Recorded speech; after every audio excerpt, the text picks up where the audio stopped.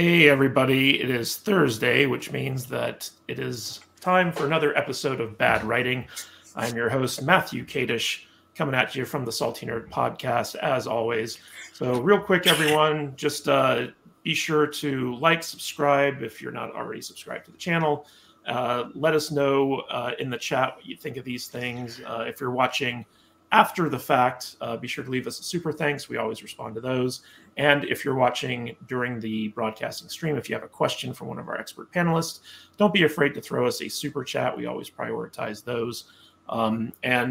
Today we're going to be talking about the Netflix TV show, which is a South Korean import called Squid Games. So big spoilers ahead. So if you haven't seen the show and you don't want it spoiled for you, don't watch this. Go watch the show, come back, watch the replay, because we are going to be talking about this thing in depth, and we're going to be breaking it down. And with me to break it down are my expert panel of experts. I'll just go around this way, I guess. To my right here is Stephen Ladd. And Steve is a really good old buddy of mine. He's a USC film school graduate. And he was also a screenwriter in Hollywood. And, we'd sit for multiple hours late at night at various diners talking about movie ideas and screenwriting and stuff like that. So I love this guy to death. He's one of my best friends. And he's a very good writer. So, Steve, why don't you tell people a little bit about yourself and your experience and what makes you qualified to talk about writing? Hi. Well, hi. Again, I'm Stephen Ladd. I was class of 96, USC Film CNTB grad, which is now a different name. I'm not sure exactly what, but I spent 25 years in Hollywood working in various capacities as a writer. I did a lot of rewriting for people, did a lot of work on various television shows and films. And I just have always been a student, worked outside of Hollywood too, several different projects, including one very dear to my heart about a Native American named Quanah Parker, and it didn't get off the ground, unfortunately, but it's still a good learning lesson and a lot of experience, and a lot of time, like Matt said, breaking down film, television, really digging at the heart of it, and that's what we love to do. So yeah, that's pretty much me in a nutshell. All right. And to my bottom here is Mr. Richard Fox, the man, the myth, the legend. Some of you may know Richard. He's a best-selling author. He's written the Ember War series, and the latest series is the Tear series. And he's also collaborated with the legendary David Weber, who did the Honor Harrington series. And they've been working on a book called Ascent to Empire. Richard, why don't you tell people a little bit about yourself and why you're so awesome? Hi, thanks for having me. It's always a pleasure to be here. And I am a full-time writer. I mostly write space opera, science fiction. I've dabbled a little bit in multi-history. And once upon a time, I tried to be a screenwriter. And I realized it's really hard to sell anything in Hollywood. So I switched to writing novels. And that worked out a lot easier for me. So, and also, I lived in Korea. I was in the United States Army. I did 2 tours in Korea. And so I've been exposed to the culture of Squid Game a little bit more than I think the average bear, so I can enjoy talking about that. And it's a real pleasure to be here. I really enjoy Squid Game. I'm so happy I get to talk about something that was good for a change. Yeah, it was funny, guys, because I contacted Richard and begged him to come back on the show because he's been on here once before. And I was like, we can talk about whatever you want. You choose. He's like, I want to talk about Squid Games. So I was like, all right, I just finished watching that, so let's go ahead and do it. So typically we have 3 panelists, and our third panelist, he's running a little bit late, but he's going to be here in a little bit. And that will be Chris Coles, aka Mr. Reagan. So you guys have seen Mr. Reagan on the show before, and he always has some really good stuff. And he's very excited to talk about this show. So when he hops in, we'll take a little bit of a break. We'll let him introduce himself, and then we'll get right into it. And I just want to remind everyone that if you want to throw some super chats our way, any support is appreciated, but we will work those into the discussion, whereas the regular chats, if they're any worth mentioning, we'll do that at the end of the show. All right, guys, so let's talk about our first discussion point here, which is making unlikable characters likable. Now, one of the things that struck me about Squid Games is that the first 2 episodes are kind of like an introduction to the characters that we're going to be following for all 9 episodes. I believe it was 9. So like we have our main character, number 456, I think. 46, I believe. No, it was 3 digits. It was 456. Yeah, 456. I believe you're right. Yeah, something like that. I can't pronounce his actual name, so I'm just going to call him 456. Jihan, is that how you pronounce it? Okay, so he's kind of like our main focused character, and he is one of the most despicable human beings I think I've ever seen on screen, at least in the first like 2 episodes. Like he steals money from his invalid mother who's supporting him. He's kind of leeching off her. He's like a deadbeat dad. He owes people money. Like it's just like he's a terrible, horrible character. And we meet various other characters that become part of the ensemble in these first 2 episodes. And all of them are horrible. They're the most despicable characters ever. And yet by the time you get to episode 9, you've come to care for every single one of these miserable, despicable, horrible characters, especially Gihan, 456, whatever. And so what I wanted to ask you guys is what is the technique of, number one, creating a despicable character that the audience is intentionally supposed to dislike, and then taking them on an arc to the point where the audience actually cares for them and is invested in them actually succeeding within the context of the story. Richard, why don't we start with you on this one? Well, thank you. I was watching the first episode, watching Gihan, and we went through all the things that we talked about. And I when they got to the point where they're done introducing him, where we saw just about everything that we need to know about his mother, his relationship with his daughter, his horrible gambling habit, it was about, I think it was 11 minutes. It took 11 minutes of screen time for us to really get to know Gihan. And I was like, that's pretty impressive. So we knew, and I think for everyone out there, we know what makes someone despicable. We've all met people like this. So it's really how we, just present someone as someone we don't like. It's not too difficult. But then how do you get the audience to go, okay, I'll spend 9 episodes with this person I think is a scumbag. That's where it starts to get a little harder. And I was kind of surprised that this actually happened in the show. And Steve, I both of you would know about this because there's a very famous book in screenwriting circles called Save the Cat by Sitfield. Is that right? Something like that. Blake Snyder, actually. Blake Snyder. I always get them confused. So there's a thing where Blake Snyder says, if you want your audience to really like a character, you have him save a cat. Because that's the altruistic sort of thing to do. Is like, you don't have to save a cat. It's not your cat. You could just save a cat, and then the character, and then the audience is gonna be like, "Oh, he's a nice guy. He went out and saved a cat." Well, what does Gihan do? He feeds a cat.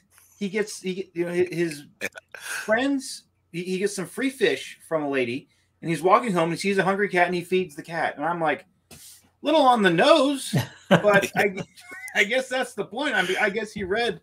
He's a fan of Blake Snyder too, but so.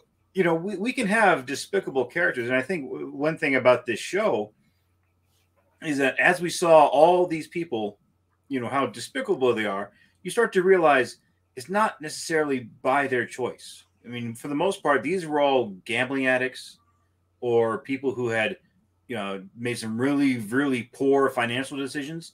And after a while, you start seeing them and you start to realize, just about anybody could end up like this. Yeah. And you could end up with an addiction. You could end up, supporting family members. The one character, the one main girl in the series, her name is Kang. She's the North Korean. We find out later that, she was trying to she's taking care of her brother, who she smuggled out of North Korea. She's trying to get her mother out of North Korea. It's like, okay, we can relate to that. So, and as the series goes on, these people are put in such awful situations. You start to think, man, this feel bad for these people. They just think they're playing red light, green light. They're getting shot. This is no bueno now. How do we? I want these people not to get shot playing red light, green light. That's a bit much. So, Richard, sorry to interrupt you, but our third panelist has showed up. Mr. Reagan, thank you for joining us, sir. Can you just give us a quick intro, and then we'll go back into the discussion? Yeah, sorry to interject here. My name is Mr. Reagan. I have a channel called Mr. Reagan. My real name's Chris. And but my show is about politics here on YouTube. So if you're not into politics, just ignore it. But I love Squid Game. And so I was thrilled to be invited to talk about this, and looking forward to the chat and to meeting you two guys. Can you quickly tell me who these guys are? Yep. So Chris, the gentleman to my right, is one of my best friends. His name's Stephen Ladd. He's a former screenwriter from Hollywood. And I used to spend hours out about Los Angeles with this gentleman, pitching ideas to him and reading I know his what stuff, that's like. him reading my stuff and all that good stuff. Good days, good times. And of course, we have the legendary author Richard Fox with us, author of The Ember War and collaborator with David Weber and other, big writing people. So what you're trying to tell me is I'm once again the least qualified person on the panel. Yeah. Always. I mean, like That's my role. We need you here as a baseline, Chris. That's right. All right. So we were talking about how to make unlikable characters likable, and how the main character Ji-hun is that, did I mangle that name again? Anyway. I think that's close enough. Oh, okay. And how the opening episode spent 11 minutes just showing how terrible of a person this guy was. He's a scoundrel, yeah. And when I was watching it, I was just like, oh my God, am I going to have to sit through 9 hours of this? Haven't we all stolen money from our mother and gambled it away, though? I know. Richard, why don't you continue on with what you were talking about before Chris so rudely interrupted you? I did. I do apologize. I was making a video that I thought would take a half an hour. It took well over an hour. And I'm like, hurry, I got to finish this stupid thing. I'm like reading the teleprompter as fast as I can. Anyway, sorry. Continue, Richard. No problem. But for just the simplest way to make readers out there to appreciate kind of like a character, show a glimmer that this person is not all scumbag. And if it's something as saving a cat.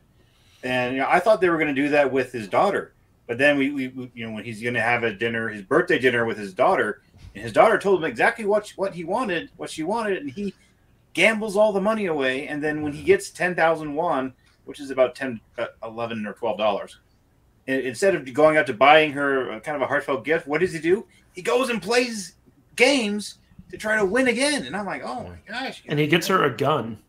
Yeah, well, I didn't know. That was a great reveal. That was. It was, yeah. That was. But and then it turns out that it's just a gun-shaped lighter.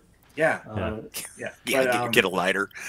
Smoke. Yeah, at first I thought oh, did the game already start? Like what's going on here? No, it was just he's so stupid he didn't even check the gift that he got for his daughter, and it was a gun lighter. Yeah. It was dumb. But as far as getting over that initial, am I going to like this character enough to stick with the story? Just show a glimmer to the audience that this guy's not all bad, and that way you're kind of telling the audience he's going to have an arc, and by the end you're not going to regret going on this journey with him. That's what I would say as a writer. All right, so Steve, what do you think are the techniques that storytellers can use to not only make a character unlikable, but also start to turn that character around and have the audience start to sympathize with them? Wow, there's a lot to unpack. In the case of Squid Game, Gi-hun, he's exactly what we saw. He was a dirtbag. I mean, this is a guy doing all these terrible things. And, per what Richard said, there was a big moment where we saw him save the cat, the glimmer of hope. But there's also a context. And again, to Richard's point, this was a situation where you could feel the badness. It could happen to anyone. And we oftentimes have to ask ourselves, what would I do in this situation? And one of the big points of the story and the arc is he went from being a victim without any identity and any real purpose. I mean, the guy had a kid, worthless to his kid, worthless to his mom, worthless to pretty much everyone. He owed everyone money. And but there was, at the same time, we saw him that he did have a heart, and that's what led us into the story. Now, one of the other techniques that we saw moving forward, and this is very common in a lot of shows, was the technique of he's bad, but we're going to put him up against someone worse. And when we see him against this gangster guy, it's like, okay, he's bad, but this guy's much worse. And not only that, he's partially responsible for Gi-hun's situation because he had the money. If he would have had that money for the loan sharks, I guess, whoever they were that he owed, he'd have paid that. You know what? The show would have ended in 20 minutes, but it didn't because he had to go in. and he had to stay in. And so that's a technique right there. Bad versus worse, and then bad comparatively to everyone else. The North Korean girl, she was just, you know, nihilist, didn't care. You know what? Why are you talking to me? Why are She was the thief. a real, yeah, thief. You know, in part, and also partially responsible for Gi-hun's situation. So And somewhat sociopathic. yes, absolutely, and you know, somewhat sociopath compared to the gangster who is fully sociopathic. Yeah. And so the context changed because relative to everyone else in that room that he was with, he wasn't by far near the worst person. And we've seen this technique happen, or you know, these techniques happen. Also, we pulled back on his badness. So as it went, we started seeing this moral character step up, and this guy's purpose start coming forward. This we pulled back on it, and these other guys are still boom, boom, boom. Like the gangster, he was never redeemable. He was a true villain, a really good one. And then even worse are the perpetrators of the game. You know, we're, you know, people using people as basically pawns and for their own amusement. So I think the idea is you take it, you pull back, and then let them, you know, in this situation, you start building this empathy over time. A little bit here, a little bit there, to where finally we're like, yeah, we're identifying with them. And that's another point is, you know, the character doesn't always have to be likable. We have to be able to identify with them, though, on some level. I think that's kind of along those lines.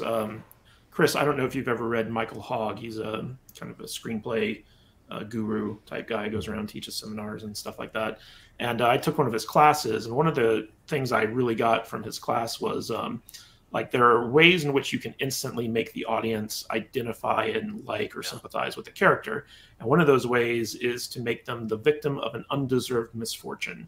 Yeah. And every single character that we follow in this show is the victim of an undeserved misfortune. And so like that kind of, you know, ingratiates the audience to them initially. But, you know, like everyone else has pointed out, these characters all start off as just like really like not likable. I'm not sure I would agree with that, actually. Okay. Undeserved misfortune. I mean, certainly the Indian was the victim of an undeserved misfortune. Yeah. I don't know if any of the other ones were. The other ones seemingly deserved misfortune, really. Well, the North Korean girl, she got taken advantage of where she paid someone to get her mother out of North Korea. They stole her money. The smart guy, the stock trader, you know, he basically everyone had this expectation of him that he couldn't live up to, and he failed because of that. There's a lot of stuff where these characters, even the main character, to a certain extent, you know, he won this money. It was the answer to his problems. Then he got it stolen from him. He gets beat up. He has to sign away his rights, rights to his body, all this stuff. So, I mean, like, there's just little things at play. But in your opinion, what was the trick in making the audience actually start caring about these characters after 2 episodes of basically them just being, like, the worst people ever? Yeah, I mean, you could definitely look at it like that. I didn't. When I was watching it, I felt like, you know, certainly that girl was in a bad situation. But the way she was trying to solve all of her problems was through, you know, criminality. I mean, she decided to be, you know, you make choices in life. I think a lot of the reason why this show is so compelling and you can relate to these characters, you can identify with them, or not even identify with them, but you like the crazy girl that like has sex with a gangster because she wants to, you know, be on his team or whatever. She's a very unlikable. It's possibly the least likable character on the show, and yet we've all met a girl like that. You know, we've all met a little bit like a crazy person. She was trying to manipulate him. Yeah. You meet manipulative people. You meet kind of crazy people throughout your life. I mean, I'm 42. I've met all kinds of crazy people, all kinds of different people, and I've met people who everyone on that show reminded me of someone. I mean, they were written so well, so beautifully, so naturally. Like you would really. You don't do that in Hollywood anymore, right? You always got to make the black lesbian like the most badass character, you know, or something. You know, there's always some kind of virtue signal or something that they're trying to do, and it's like, well, I've never met anybody like that. I don't think that's real. But this show, I mean, these are South Koreans. I don't know any South Koreans, but I could relate to all those characters. I mean, I've met all those characters in my white world in Oregon, where I'm from. And but anyway, I digress. I will agree with Steve completely, and I'll agree with Richard 99%. Because I actually don't... Yeah, sorry. I'm so sorry. No, but I think that the save the cat moment, that feeding the cat moment, was not a save the cat moment. I don't think it was. Because I think it was almost like a moment in which... Because he was very happy. He had made a little bit of money, and he was like, on cloud nine. And there is a kind of sense when you give to someone in a worse state than you, like a little power thing. Like, oh, I can give something away because I'm so cool. And in that case, it was a cat. In the case of, I forget the guy's name, but his buddy who came from the same region of town that he came from, that was a much more successful boy. Jun Ho, I believe it is. Okay. Yeah. He did the same thing exactly with the Indian. He gave him some money for the bus. Like, oh, here, just take some money for the bus. I'm rich. It doesn't matter, kind of thing. He still wanted to kind of live that lifestyle and feel that power. So you can look at these things as sympathetic. You can look at these things as like kind acts. I didn't. And there's two reasons why I think that I related to these characters and I liked the good guys and I hated the bad guys and that kind of stuff. And the first thing comes down to casting. And that's something I don't think has been mentioned yet. Casting was fucking brilliant, okay? The lead actor, he was kind of this classic, almost like a manga overactor. Where he'd be like, ah, like everything would be like really big eyes and, I can't believe this is happening, this kind of thing. He'd overact, he'd move his arms, like everything was kind of overacting, at least at first. That kind of tapered away as the show continued. The girl was exactly the opposite, right? The girl was like very subdued, almost like American-style acting. But the expressive nature of that main character, you liked him. He had big eyes. He had kind of like an open features. He just had a likable look. He was sort of like a likable scoundrel. And basically all of the characters that you like had faces that you would like. And all the guys that you don't like were nasty looking guys. I mean, they don't do that in Hollywood anymore because, big is beautiful and all that shit. But that's kind of how they used to make films in the 80s. And the Koreans looked at that and said, okay, yeah, at least the people who were casting this film, or maybe the writer-director, decided that we're going to cast like these unlikable sort of nasty-looking guys as the villains, and we're going to cast these likable, kind of more attractive people as the heroes. And the other reason that I think you really start to like the good guys characters is that despite the fact that they're scoundrels, you have a couple of very good characters in the Indian and the old man. Well, at least we think the old man's good at first, and they're kind of like the Oliver Twist of this show. I don't know if you guys read Oliver Twist, but Oliver Twist, of course, yeah. The book Oliver Twist has like no personality. I mean, you almost know nothing about him. The only thing that you know about him is how others treat him, and you like characters that treat him well, and you hate characters that treat him poorly. That's what Oliver Twist is not about. Oliver Twist, it's about everyone else in the book. He is just the conduit by which you see those other characters, or the window through which you see the other characters. And in this case, a character was good or bad if they treated the Indian good or well or poorly, or if they treated the old man well or poorly. And that's basically what the divide was, and that's why we would love some characters, we would hate some others. And that was fucking genius. I mean, it's really well written. Yeah, one of the interesting aspects of this show is kind of like the play on how these characters are set up, because you have a situation where after it's established what these Squid Games are and how dangerous they are, the characters actually decide to leave the game and go back to their lives, and then they realize just how awful their lives are and decide to go back to the games as a way to lift themselves out of their current situations. So like they do the smart thing that the audience would say, like, yeah, I'm not going to continue playing these games because like I'd get killed. But then the characters make the conscious decision, okay, I'm actually going to go and play this game. And that sets things up in a way that we're not used to, because like here in America, we're just used to writers being so dumb. It's like, oh yeah, like they'll go and they won't make that conscious decision. They'll just be thrust into that situation.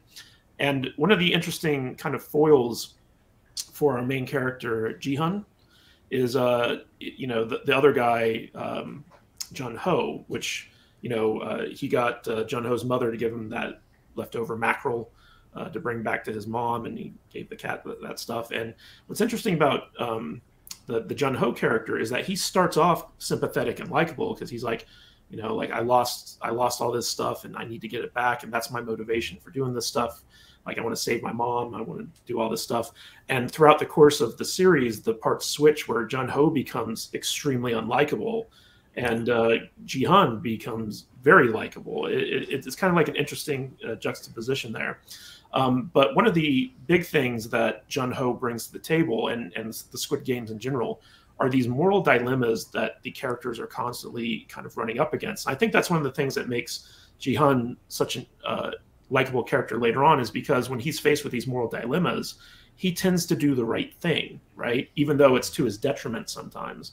So one of the great things about crafting moral dilemmas is that it actually creates like natural tension and drama in a story. So I want to ask you guys, what do you think is a good way to create moral dilemmas to further along the story? Chris, why don't we start with you? I actually wrote a short story once called The Dilemma. And it was really just an exercise in trying to create a moral dilemma. But I was drinking when you asked the question, so I don't remember the specific. Well, I just wanted your opinion on how to craft moral dilemmas that further the story and put the characters in interesting situations that can create tension and drama. Yeah, I mean, so there's a lot of these. I love these. What do you call? I forget what they're called, but this idea where you have a train who's driving along a track, and the track splits, and you're in control of which fork, which track that the train's going to go on. Is the train going to kill this 17 people, or if you push the fat person onto the track to kill, which will kill him, but derail the train and save the 17 people, should you do that? I love these kinds of questions, these kinds of moral dilemmas. And I honestly, like, if you're going to write something like Squid Game, it's a fairly easy thing to start to think of these kinds of moral dilemma questions. You can like look them up, other moral dilemmas that people have asked, and you can create. I think the movie Saw does this, right? I haven't seen Saw, but I think Saw kind of has these kinds of questions, like if you do this or if you sacrifice this or something, you're gonna live. And actually, Saw has the same ending with the villain, I think, to some degree. So maybe this guy was inspired a lot by Saw. I don't know, but once because like I've written a lot of scripts where I have the character has to deal with a moral dilemma in some way or another, and once you start thinking about what a moral dilemma is, and you start to research them, and you start to think about them a lot, you can come up with moral dilemmas actually pretty easily. And then if you are a really good writer, then you can inject them into the script in a way that actually seems natural. I had a kind of dystopian type story once in which two people had to go on a kind of it's like a game show thing where they're both in a different series of rooms, but they're sort of mirrored. They're like the same room, but they're separated. And then they're each asked basically the same question, and they have to come up with the same answers. And as they go through the rooms, there's different serious moral dilemmas. And when they get to the final room, they're told they have to kill a child. And they say, and it's a husband and wife. We find out through the game it's a husband and wife. And if the husband kills his child, his wife lives. And if the wife kills her child, then the husband lives. And she can't do it. She can't kill her child, so she knows her husband's died, right?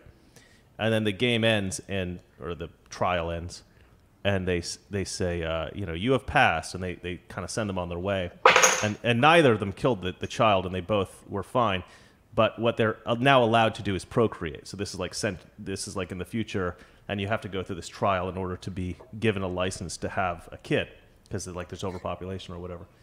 And so I had to do it kind of like that way. But yeah, I mean, once you decide that I'm going to jump into this kind of story, and I'm going to write this kind of thing, I think that the moral dilemmas are pretty easy. I think more so it's integrating it into the kind of a story where it seems natural. I think that's a harder part. I think elements of stories are pretty easy. If you don't want to write an action scene, I think you can kind of figure that out. If you want to write love scenes and stuff, you can kind of figure that out. I think it's integrating it into the story seamlessly and naturally that is a little bit tricky. Well, let me ask Richard, because a lot of the moral dilemmas that are introduced in Squid Games extend from the games that are being played. And, there's all this strategizing going on about like who you're going to team up with, or like what's, what the game's actually going to be. So how did Squid Games create such great drama out of these moral dilemmas, and how can storytellers learn from that? Well, I think one of the strengths with Squid Game was that when it came down to some of the more dilemmas, a lot of the decisions they're making is life or death. So that's easy. Those are super high stakes. So that's like when you could just go to the tug of war episode. You pull them over or they pull you over. I mean, this is not too hard.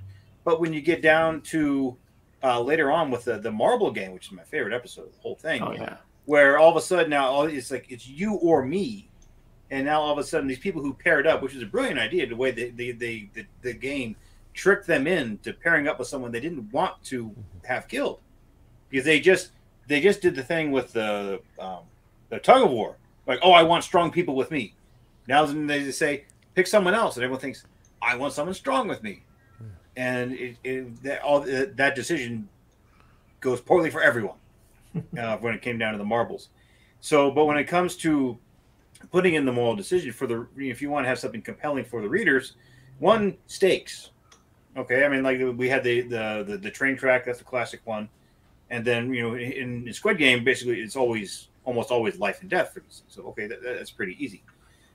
And then when it comes down to when you have this high stakes, and it's not immediately easy, because if it's you versus a complete stranger in the marble game, you want to win. I don't even know who this guy is. I want to live. Versus how the show did, it's Gi-hun and the old man who he's been taking care of this whole time, and who he doesn't really want to see perish. And I think what was great with that episode, just the whole dynamic of all the pairs that we watched. We saw Gi-hun and the old man. And how did Gi-hun win? He had no luck.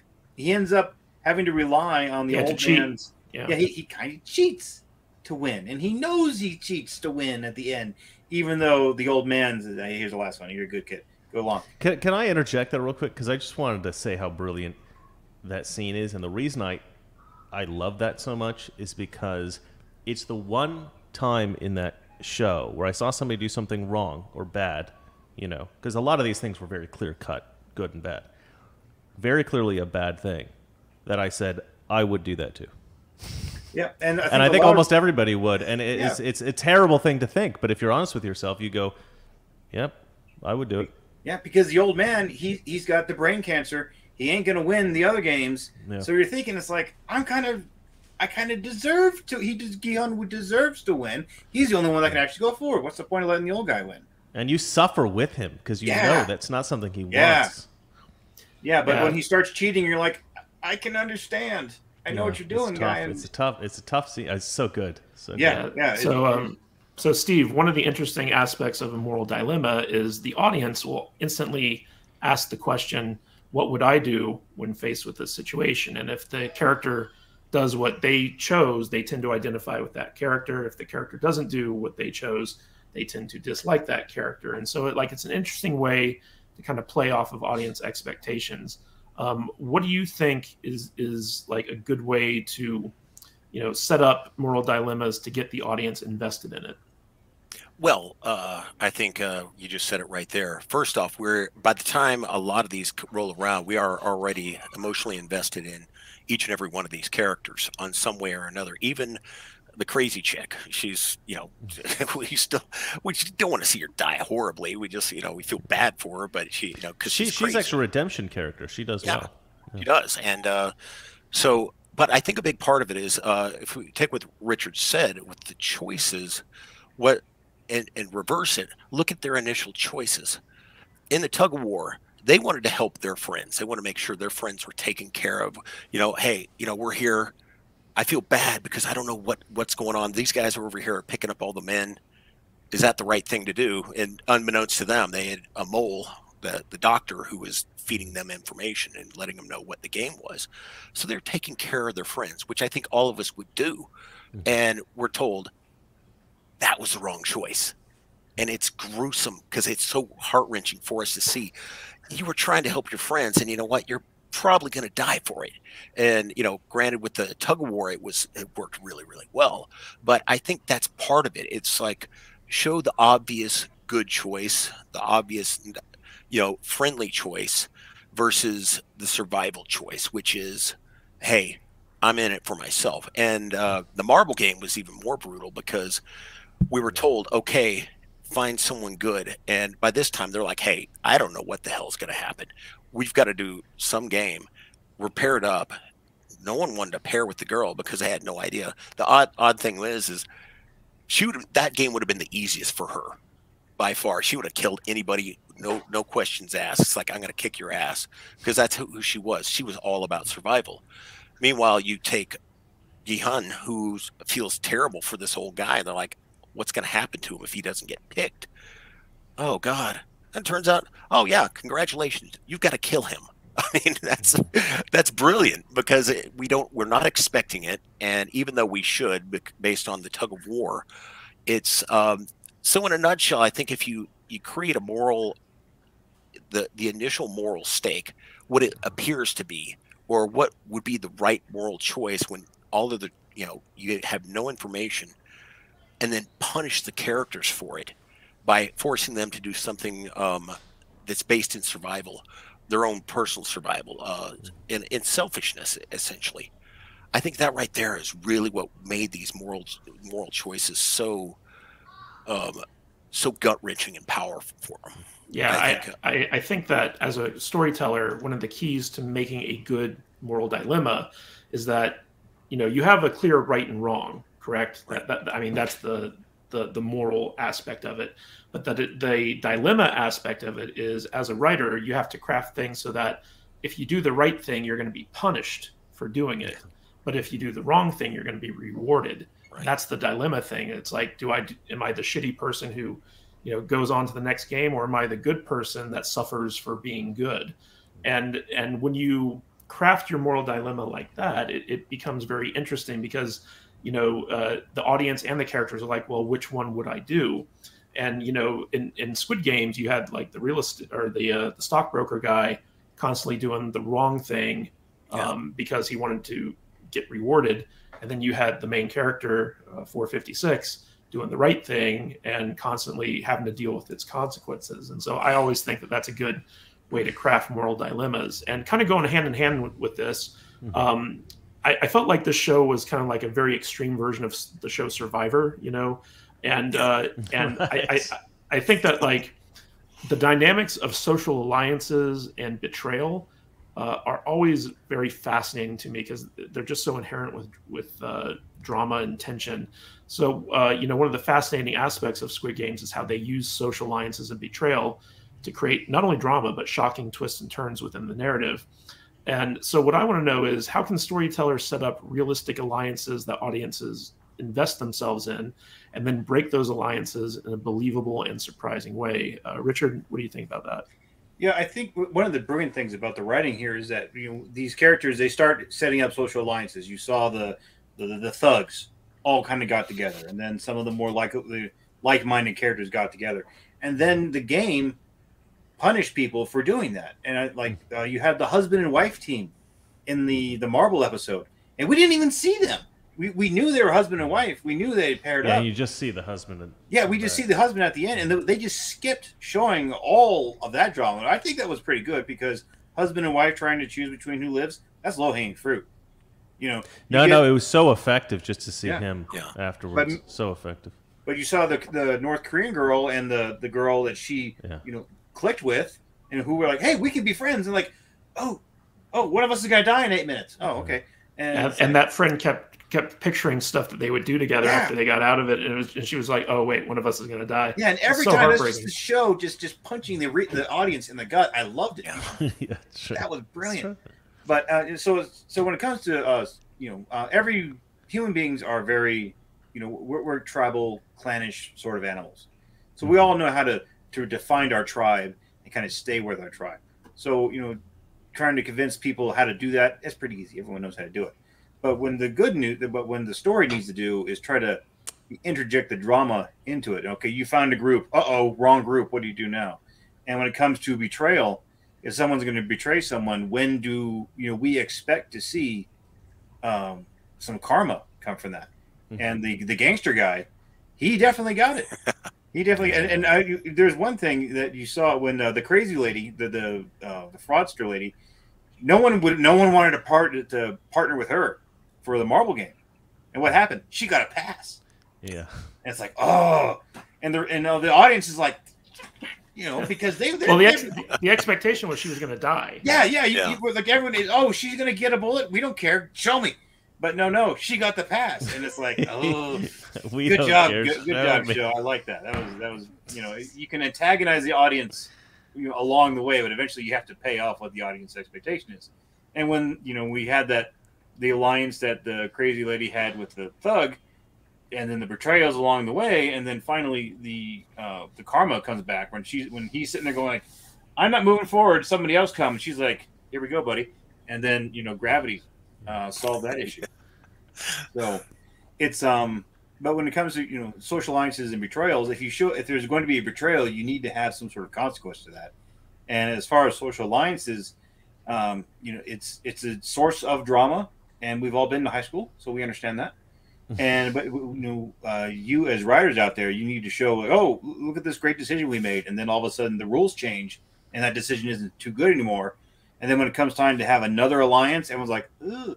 So like the very end where there's the three of them, and they all have a knife, and so kind of like, what do we do? And then you kind of have the one alliance between Kang and Jihan, and he kind of balled that one up, but you saw how they had an alliance and ended up not working out.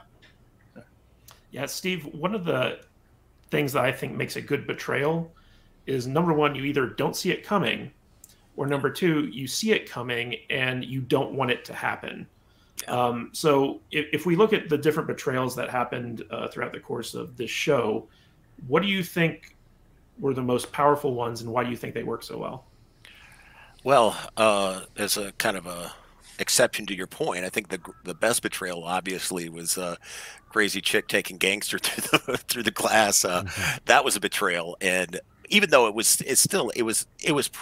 knew it was coming. Something was going to happen between the two. Either he was going to kill her, or she was going to kill him. Was that a betrayal? I think she was betrayed by him, and then she was. Revenge. Yeah, but she was. But I guess that's more karma. I guess you're right about that. Well, she even said at the beginning, she was like, "I'll take you down if you betray me." I know. Right? Yeah. It's that was a very powerful one. And then you had the slow fall of Mr. Intelligent, the stockbroker. Yeah, he was Mr. Everything. He was set up to be this larger than life hero. Everyone wanted him on the team because he was smart. He figured stuff out. But his betrayal to the group, that was really powerful right there to me, because he had been played. You saw it slowly. You talking about red light, green light, or are you talking about something else? No, I'm talking about the stockbroker at the very end. I mean, he started talking during that and helped out, as well as the Indian guy. Grabbing him. That was amazing. But with red light, green light, he not red light, green light. Sorry, not red light, green light. I'm talking about the one where they have to lick the thing. Yeah, with the stockbroker. So the sugar cookie episode or game, he kind of betrayed Jihan. Right. By not warning him about. Yeah, to me, that was the moment he became the villain in the show. Yeah, absolutely. And then, in addition to that, his betrayal of his Indian partner with the marble game, that was probably the most. He did Ali dirty. That made him worse than the mobster, I think. Yeah, it did. I mean, because he was a secret villain, and that was a big part of it. The audience saw it before the character saw it, and that's a very powerful technique, because they don't realize how bad this guy actually is until it's too late. It was a slow descent, and if it had happened one time, we'd have probably forgotten about it. But once it happened, it had to continue to happen. And by the end, him gutting the North Korean girl, or slitting her throat, that was like, okay, that's it. I mean, he's terrible. The stockbroker character, like his whole motivation was he was always in it to win it. Right. And so you always knew where he was coming from. Now, Chris, one of the fascinating aspects of a good betrayal is when you have two characters that you actually like and you actually want to see both of them succeed, and they're forced to kind of go against each other, and one of them is going to come out the winner, and you're not sure who to root for. Can you think of good ways in which to set up a situation like that for storytellers, like what we saw in this show? Yeah, I mean, I would not define that as a betrayal. Again, I think that kind of goes back to the moral dilemma question more. And you actually inspired me to think of something on how to write a good moral dilemma, which is, I do think instead of saying, is it good or is it evil, I think a good moral dilemma asks the question, should you be altruistic or selfish? And I think if the answer is you should be altruistic, the altruistic thing has to be much heavier than the selfish thing, right? Because the selfish thing is always the go-to. If you could kind of help other people out, but really help you out, you're going to pick yourself, of course. But if you could really help other people out a lot and kind of, on the other hand, barely help yourself out, that becomes a much better dynamic, because then you're like, okay, the right thing to do is obviously to help the many, many people, and the wrong thing to do is slightly help yourself. And then that creates a choice in which, okay, that if the person chooses themselves, then they are bad, and if they help the many people, they're good. But then if you make it kind of a little bit more equal, right? You could really help yourself out, or you could kind of help a lot of people out, you think, then that becomes a much better dynamic, because then it's a little I don't know what I'd do in that circumstance. Like the marbles, you know the right thing to do is to play fair, but you wouldn't do it. And look, but the question of betrayal, I hate writing betrayal in stories generally. I think that it's rarely something you can kind of do in a way that is satisfying to an audience, because it's always such a fucking downer. It's always something that's it's shocking. It's a shocking thing, but it's also a depressing thing and an unpleasant thing, and it's there's a new show called Ted Lasso. I don't know if you guys have seen it. It's a couple seasons in. And I don't know if this is a spoiler for people or not, but in the second season, in the first season, there's a guy, he's like the towel boy. And he ends up saying something, he ends up explaining a play to the coach, and the coach tries it out, and it's really a good play. And he's like, you know what, I'm going to hire you as an assistant coach. And this kid's like, that's awesome. And the kid has very low self-esteem, and he kind of hates himself and stuff. And so you really like this for the kid. And it's like a redemption character in the way, not a bad character that becomes good, but a weak character that becomes a little bit stronger. And you really like that for him, And then in the second season, for whatever reason, the writers decided, let's make this guy the main villain of the show. And it was a horrible decision, because this character that you've grown to really love and care about and want him to succeed now becomes this totally arrogant piece of shit and starts to betray people all over the place. And then by the end of the season 2, if you haven't seen it, I apologize, spoiler alert, he becomes the primary villain of the show. There's a Darth Vader moment, where he becomes the ultimate villain for the show. And it's just why would you do that? Why would you take a character that you've brought us up moment by moment to really love and made him bad? It's it just feels gross and icky and nasty. So creating a betrayal character is very, very difficult. And I think that what they did with the accountant or whatever, he's stockbroker, was so really well done, because I think this is the only way to do it. What Steve was saying, what a really good way to do it is to let the audience know that this guy's kind of a bad guy before everybody else does. So you're like, guys, you got to be careful of that guy. Guys, you got to be careful of that guy. Exactly. I think that's the only really good way of creating a betrayal character for the heroes. If you create a character that the audience really loves, and then you sort of twist, he's a bad guy, I think it leaves a bad taste in people's mouth. I think that they will kind of hate your story. I think the opposite is actually true as well. If you have a redemption character that seems bad and turns out to be good, or seems weak and then turns out to be strong, audiences fucking love that, you know. So put that in every story. All right. Yeah. So real quick, one of the things I just want to point on is that in order for a betrayal to be kind of shocking or like really impactful with the audience, you have to attach some type of stake to it. You know, like a betrayal of like a wife sleeping with like another man. You know, the stakes for that is just like, okay, the marriage breaks up. But if you're really invested in that couple as a family, that could be a high stake thing. In the case of Squid Games, the betrayals are life and death, kind of like how Richard pointed out before. So when you have some type of stakes attached to a betrayal, it can make it really impactful. And when it comes to the alliance aspect, the big thing about alliances is trust. A good alliance is with people that you trust, know that they have your back, that your interests are aligned. But oftentimes, especially in shows like Survivor or Squid Games, or just like in fiction in general, the best, most dramatic alliances are where people are forced to team up with people they don't trust, and they have to, and just through circumstances, they have to trust these people, even though they don't, in order to just like move forward. And so that can create a lot of like really interesting drama and conflict and tension in a story if you have these alliances that you aren't sure are on the up and up. So storytellers just keep that in mind. Now I want to move on to this idea of cultural deviations. And so Squid Games is a South Korean production, of course. It's not an American production.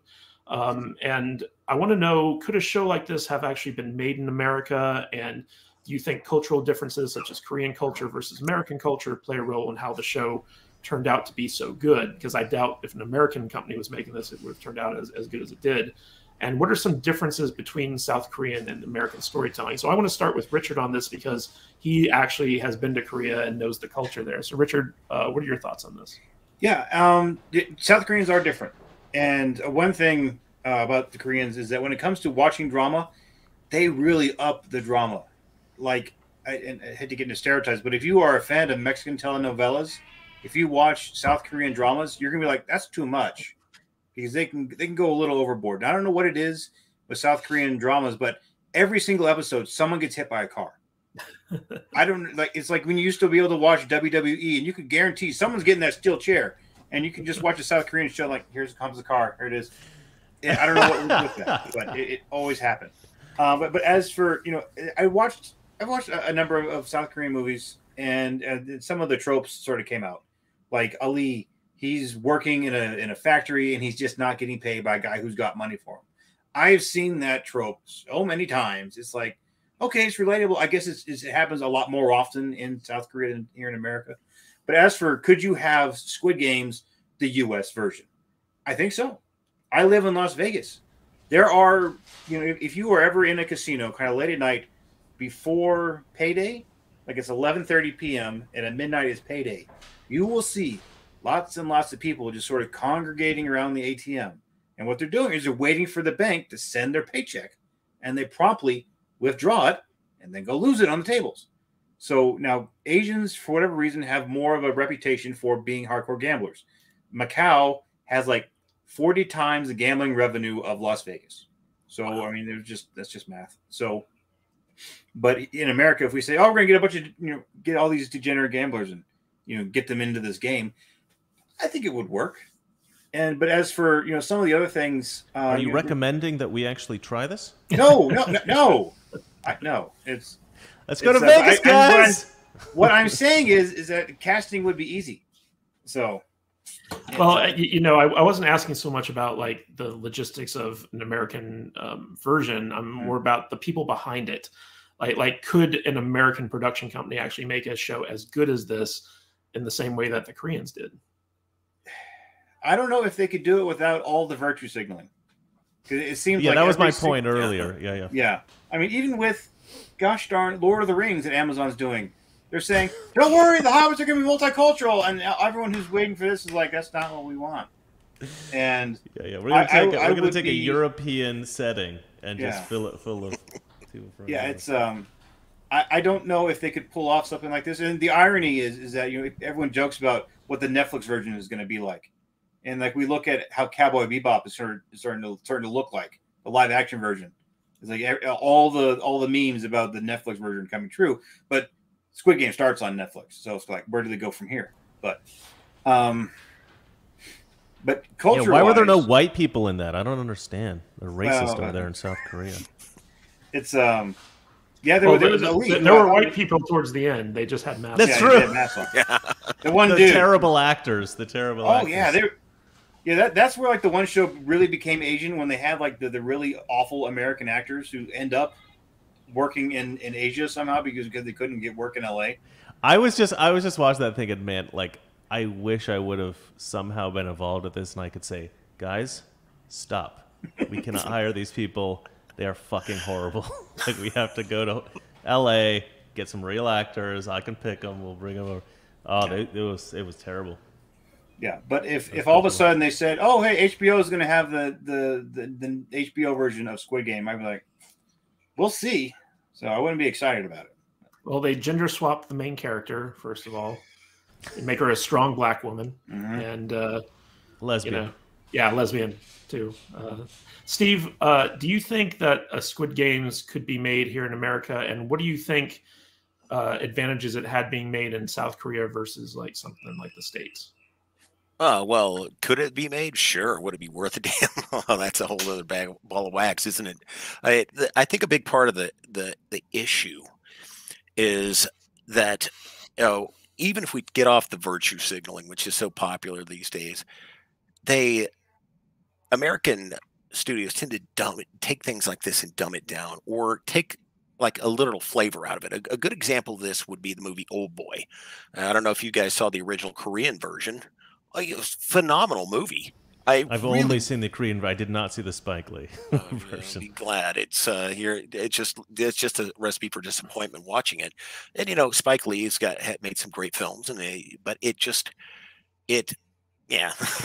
some. But the problem is it just the flavor of it just gone. It's like everything that made it special about being what it was lost, and maybe it's lost in translation.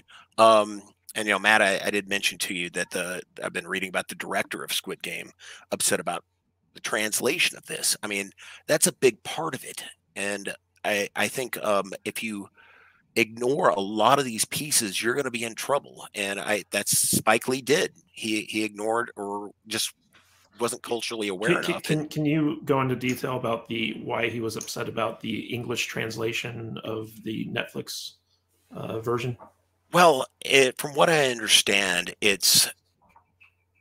lot of it was left out. It was a very simple translation. Some of the stuff that was said really wasn't what was said. The nuance was. Was this the voiceover or the? Yeah, both actually, from what I understand. Because I didn't. I watched the Korean version with the text. Oh, okay. Yeah, I watched the dub version. So from what I understand, there was elements, the nuance of the language, and I mean, Richard could probably speak into this a little more, although I don't know. There's going to be language differences that didn't make it. So I think he was upset about that and wants to go back and change all this and redub it or subtitle it, or because there's another point with the closed caption and the subtitled versions. I mean, oddly enough, the translation is completely different once again. So it's almost like seeing three different versions of the story, and that's going to be confusing for an audience. And I think, but in that, if there's three different versions in English, three different English translations to one story, yeah, you're going to lose something. You're going to absolutely lose something. And I think that's a big point. And speaking on a different note, culturally, there were certain things that were very prominent that I don't think would translate. Notice the card and the symbols, the face symbols, the triangle, the square, the circle. We all know what those are. It's games. That is a damn PlayStation right there. The only one that wasn't was an X. But we're also talking about the largest gaming culture in the world, South Korea, video games. It's per capita. They have more gamers. It is a thing there. I mean, there are their version of an arcade is a computer, and there are people who are amazing at these things. These e-games players that, they're surrounded. They have groupies. It's a phenomenon, and you don't see that. You maybe see it a little bit in the other Asian countries. You don't see that here. I mean, people, even though gaming is popular, so that impact in that country, even though it still had the vast impact here, would you keep it? Would it have the same impact? I don't know, but I think it's getting that translation down, and you would have to really have someone who's very smart, because I guarantee you Spike Lee doesn't speak Korean, and he didn't bother, because that's what happened with Old Boy. And I would be very hesitant to watch an Americanized version of I think I'd be very hesitant unless I got Matt to watch it first, and then I'll come and watch it myself. So yeah, Chris, so a lot of kind of very innovative cinema has been coming out of South Korea lately. Like, you had Train to Busan, arguably the best zombie movie ever made. You have Parasite, Academy Award-winning drama, which was really off the wall. I don't know if anyone's out there's ever seen it, but it's a very good movie. Now you have something like Squid Games coming out and making waves, and American audiences just seem to be resonating with this style of storytelling, where it's just like, it's pure entertainment. Like, even though it might have some thematic stuff going on to it, it's like, here's the story. It's in your face. We're not holding back. Why do you think, obviously American audiences love this stuff. Why do you think American entertainment can't give it to us? Oh, well, it was like what I said before. I mean, they care too much about virtue signaling. They care too much about, sending the radical left political message, feminism, this idea that, everybody has to be a black lesbian and everything now. And the Koreans are doing something very, very smart. At least with Squid Game and Parasite. I saw Parasite. I didn't see the zombie movie. I'll have to check that out. That sounds great. It's really good. It's getting an American remake, by the way. Oh, so sexy. Yeah. That sounds fantastic. So no, Parasite and Squid Game are the only two Korean films I've watched in a long time. Or I think maybe ever. But Old Boy is a great film as well. Very good reference. And then what was that film they made before Hunger Games in Japan? Oh, Battle Royale. Battle Royale. The 90s. Yeah, phenomenal movie. And all of these films have the same, like, one thing in common. Well, I guess two things in common. They sort of take a Twilight Zone type approach to the structure. Like, it's like a big setup and a reveal, right? A big twist at the end. Of the game is there. They have somebody somebody in playing the game, like spying on the contestants or something. And I said, you know what? I think it's the old man. And I think the old man made the whole thing. I think he's the one that did it. So I had this kind of, and the reason I said that is because I was like, that's how I would write it. Because that's my, you guys don't know me, but that's my thing. I like the twist ending. I like the Twilight Zone thing. So I actually had spotted that really in the first episode, but I didn't think he was going to, I didn't think the writer would do it, because I was like, well, that's too smart. People don't write films that good anymore, And then they did not it, in and I was America, like, anyway. Not America, right. Well, that's the thing. You get so accustomed to American films, you're like, nobody's this good. And then they did it, and I was like, this guy is a genius.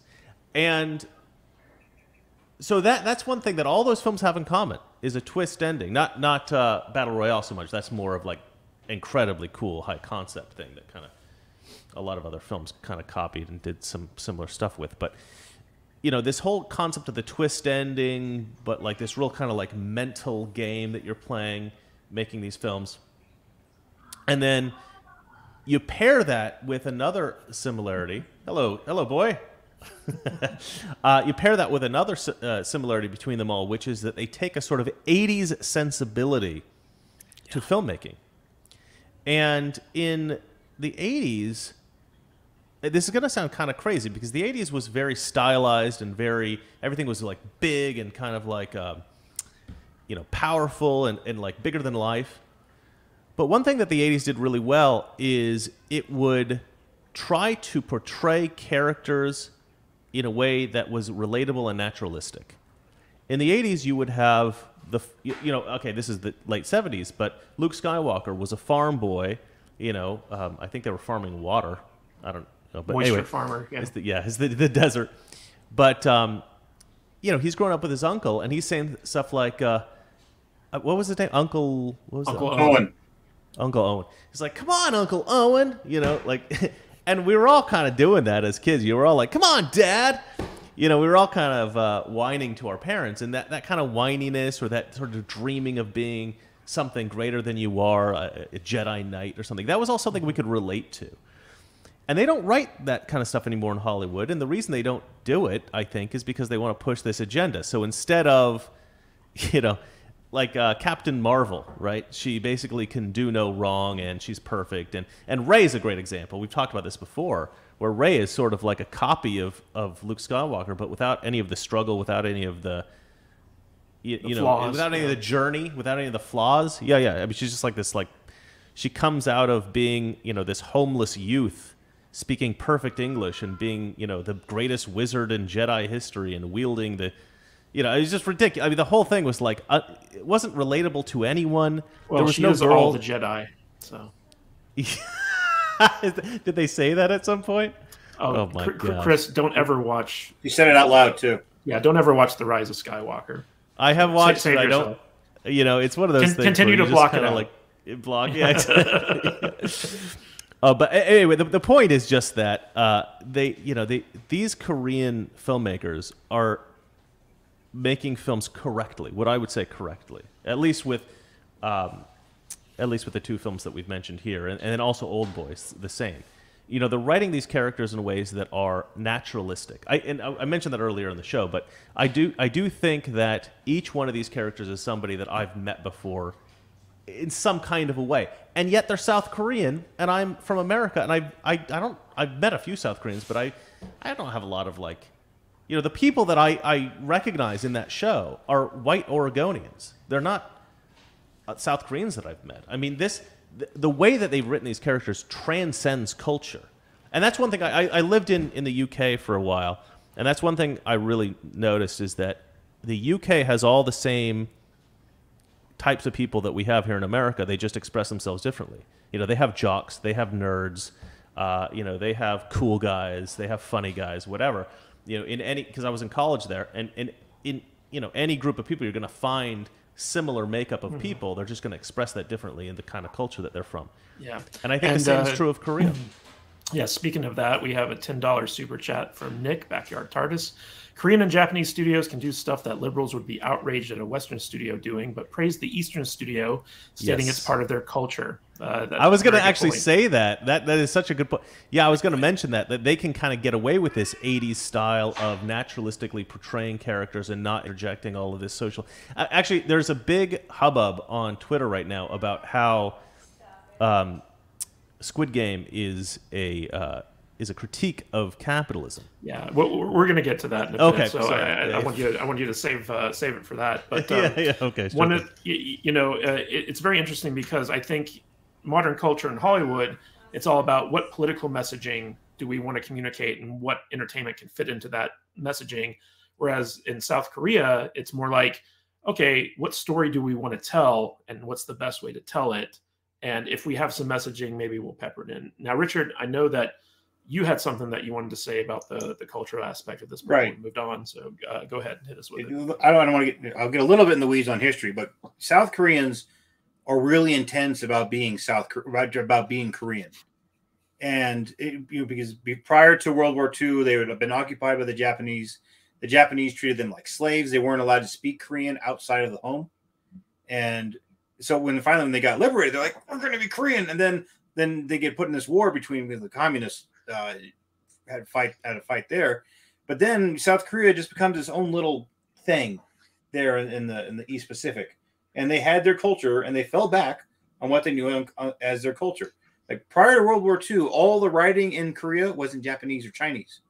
They had to go and find their old alphabet and then bring that back and use it as their own alphabet. So when you see Korean now, they haven't been using it that long, just a couple decades.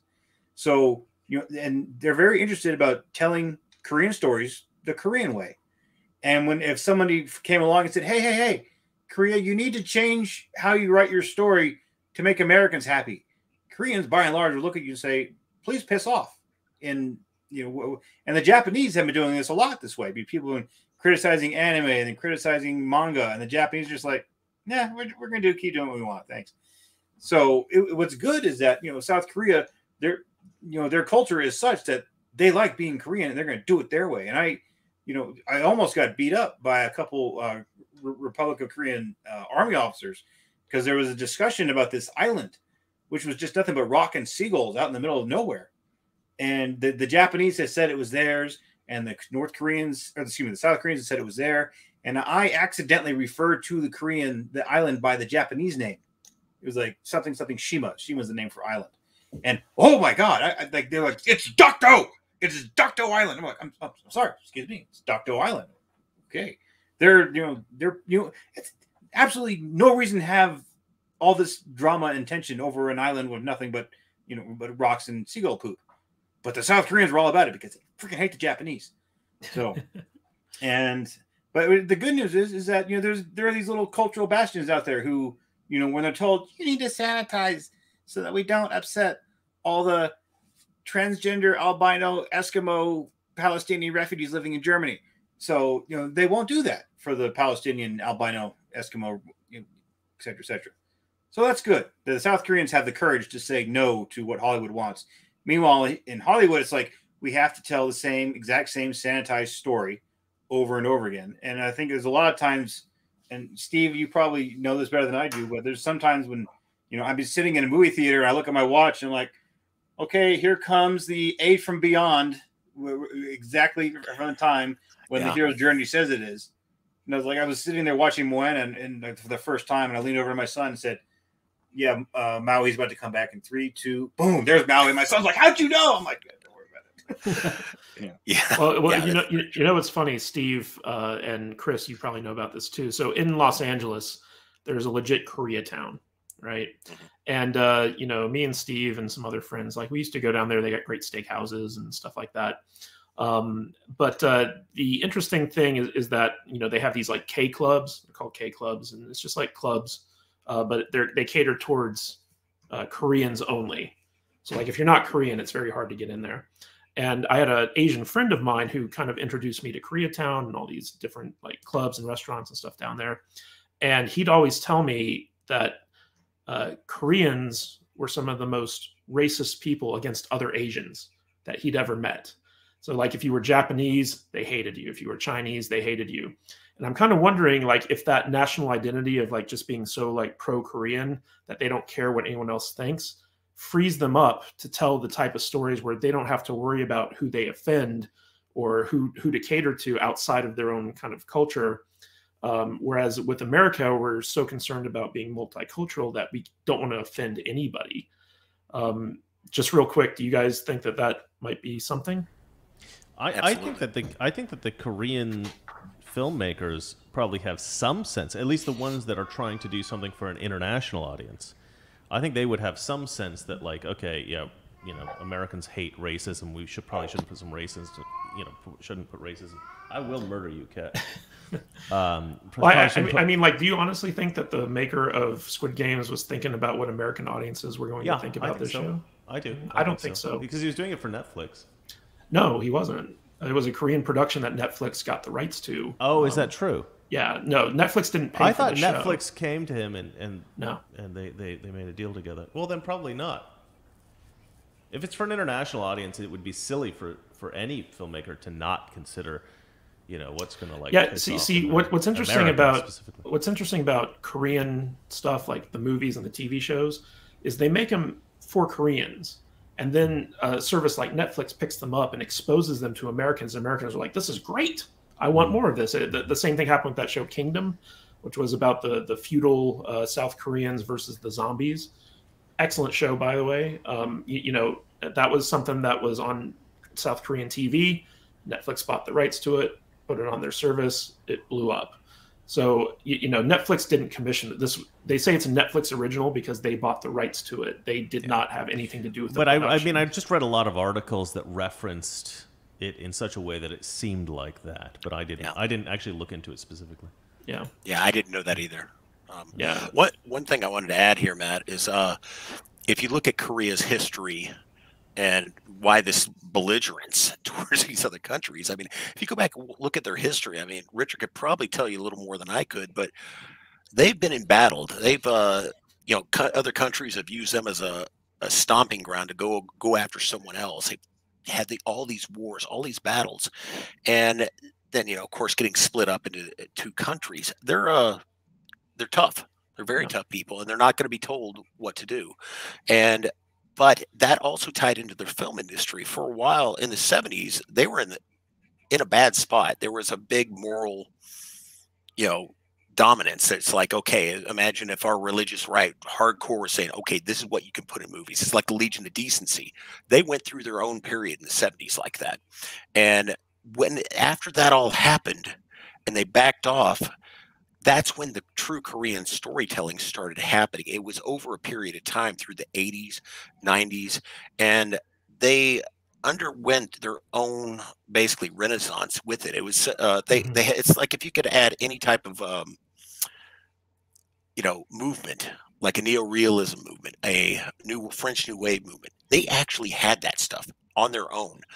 There's a movie that I saw in a friend of mine, a Korean friend, showed me years ago, and I was half asleep, so I barely remembered it. But it's called Volcano High. It came out in the early 2000s. It's a Korean movie that was Volcano High. We all know that. Yeah. It had its campy moments and stuff like that, but it was also very experimental. It grasped hold of a lot of what Kurosawa did in his movies. The kind of, if you saw Dreams, how it was supposed to represent this dream, and it grabbed hold of that and had the dreams, kind of dream structure involved in it. Made it an incredible movie. Yeah, and speaking of dreams, let's move on to our next topic, which is the use of abstraction. And this is something I feel like Squid Games did incredibly well. So one of the things that they did is they used like masks and costumes to not only hide the identity of the antagonist, but also give them a unique look that elevates them above traditional antagonists and stories. So you have like people like the front man, you have the host, you have the workers, you have the American or the VIPs, I guess you could say, with like the masks. And this creates an element of mystery and unknown in the show. So what I want to ask you guys is, how can abstraction be utilized in storytelling to not only create mystery, but also enhance threats and menace? So Steve, you had a good point about game symbols and stuff like that before. Why don't we start with you? How well did this show use the concept of abstraction to further along its plot? You're muted, Steve. You got to unmute your.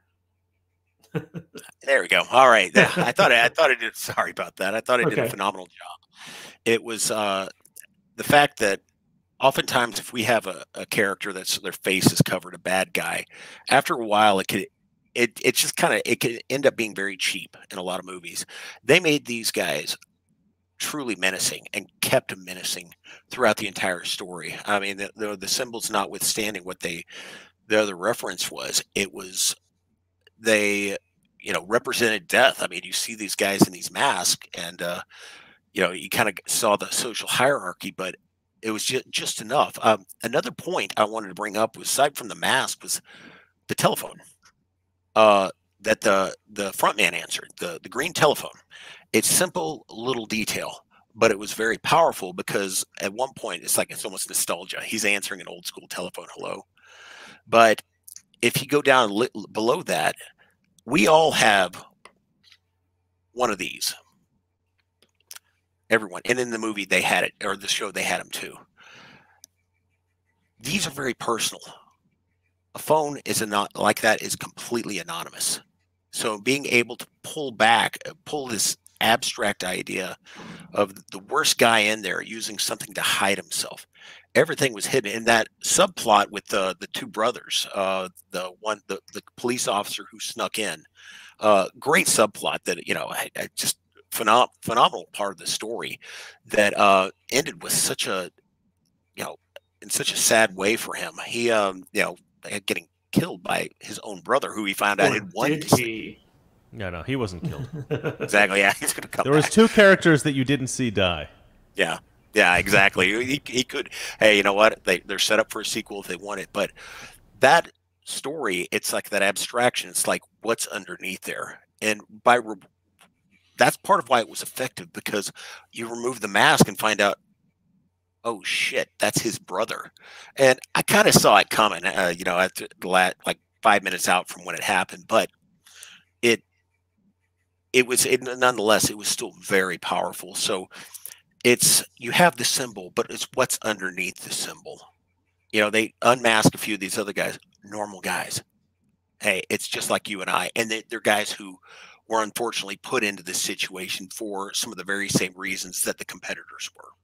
Yeah, you know, Richard, what I found interesting about how the show used this concept is that the minute that abstraction is removed and you see the person underneath the mask, 90% of the time they kill that person off, because as soon as that mask is lifted, all the mystery's gone, all the threats gone, and the only one who got away with that was the front man. But I think that's because they have plans for him down the line. But I just found it interesting how they utilized this concept, and they've created such an iconic look that whenever you see someone with that mask and that circle or triangle or like whatever, you instantly know they're from Squid Games. So how can storytellers use this concept in their own stuff to make something just as iconic? Well, it's one thing about use of color is you see all the people like the pink or the red color that the staff was wearing. It's on the opposite side of the color wheel that from the green jumpsuits everyone else was wearing. So you know, if you're writing a story, you know, it's a little harder for the readers to appreciate that. But if it's something visual, like on a screenplay, you can set up, you know, opposition real easy just with color. And one thing when it comes to abstraction, if you look at where all the places where the games are taking place, they're hyper realized. They're like an old, or rather, it's a playground, or it's like this great big set with cranes and everything. And that's an actual in the C. Escher painting. And it's all, you know, when you're in there, you realize that this is the game that you're in, and this is where a lot of life and death is. And what was brilliant is every time the characters are put into that sort of situation, you know, here comes the tension because this is the life and death place. And there was not a lot of, wasn't too much violence outside in the real world. But when they get in there and you're in that first red light, green light game where they're surrounded by it looks like we're in a little field and there's the giant doll that's turning around and then people start getting shot in the head.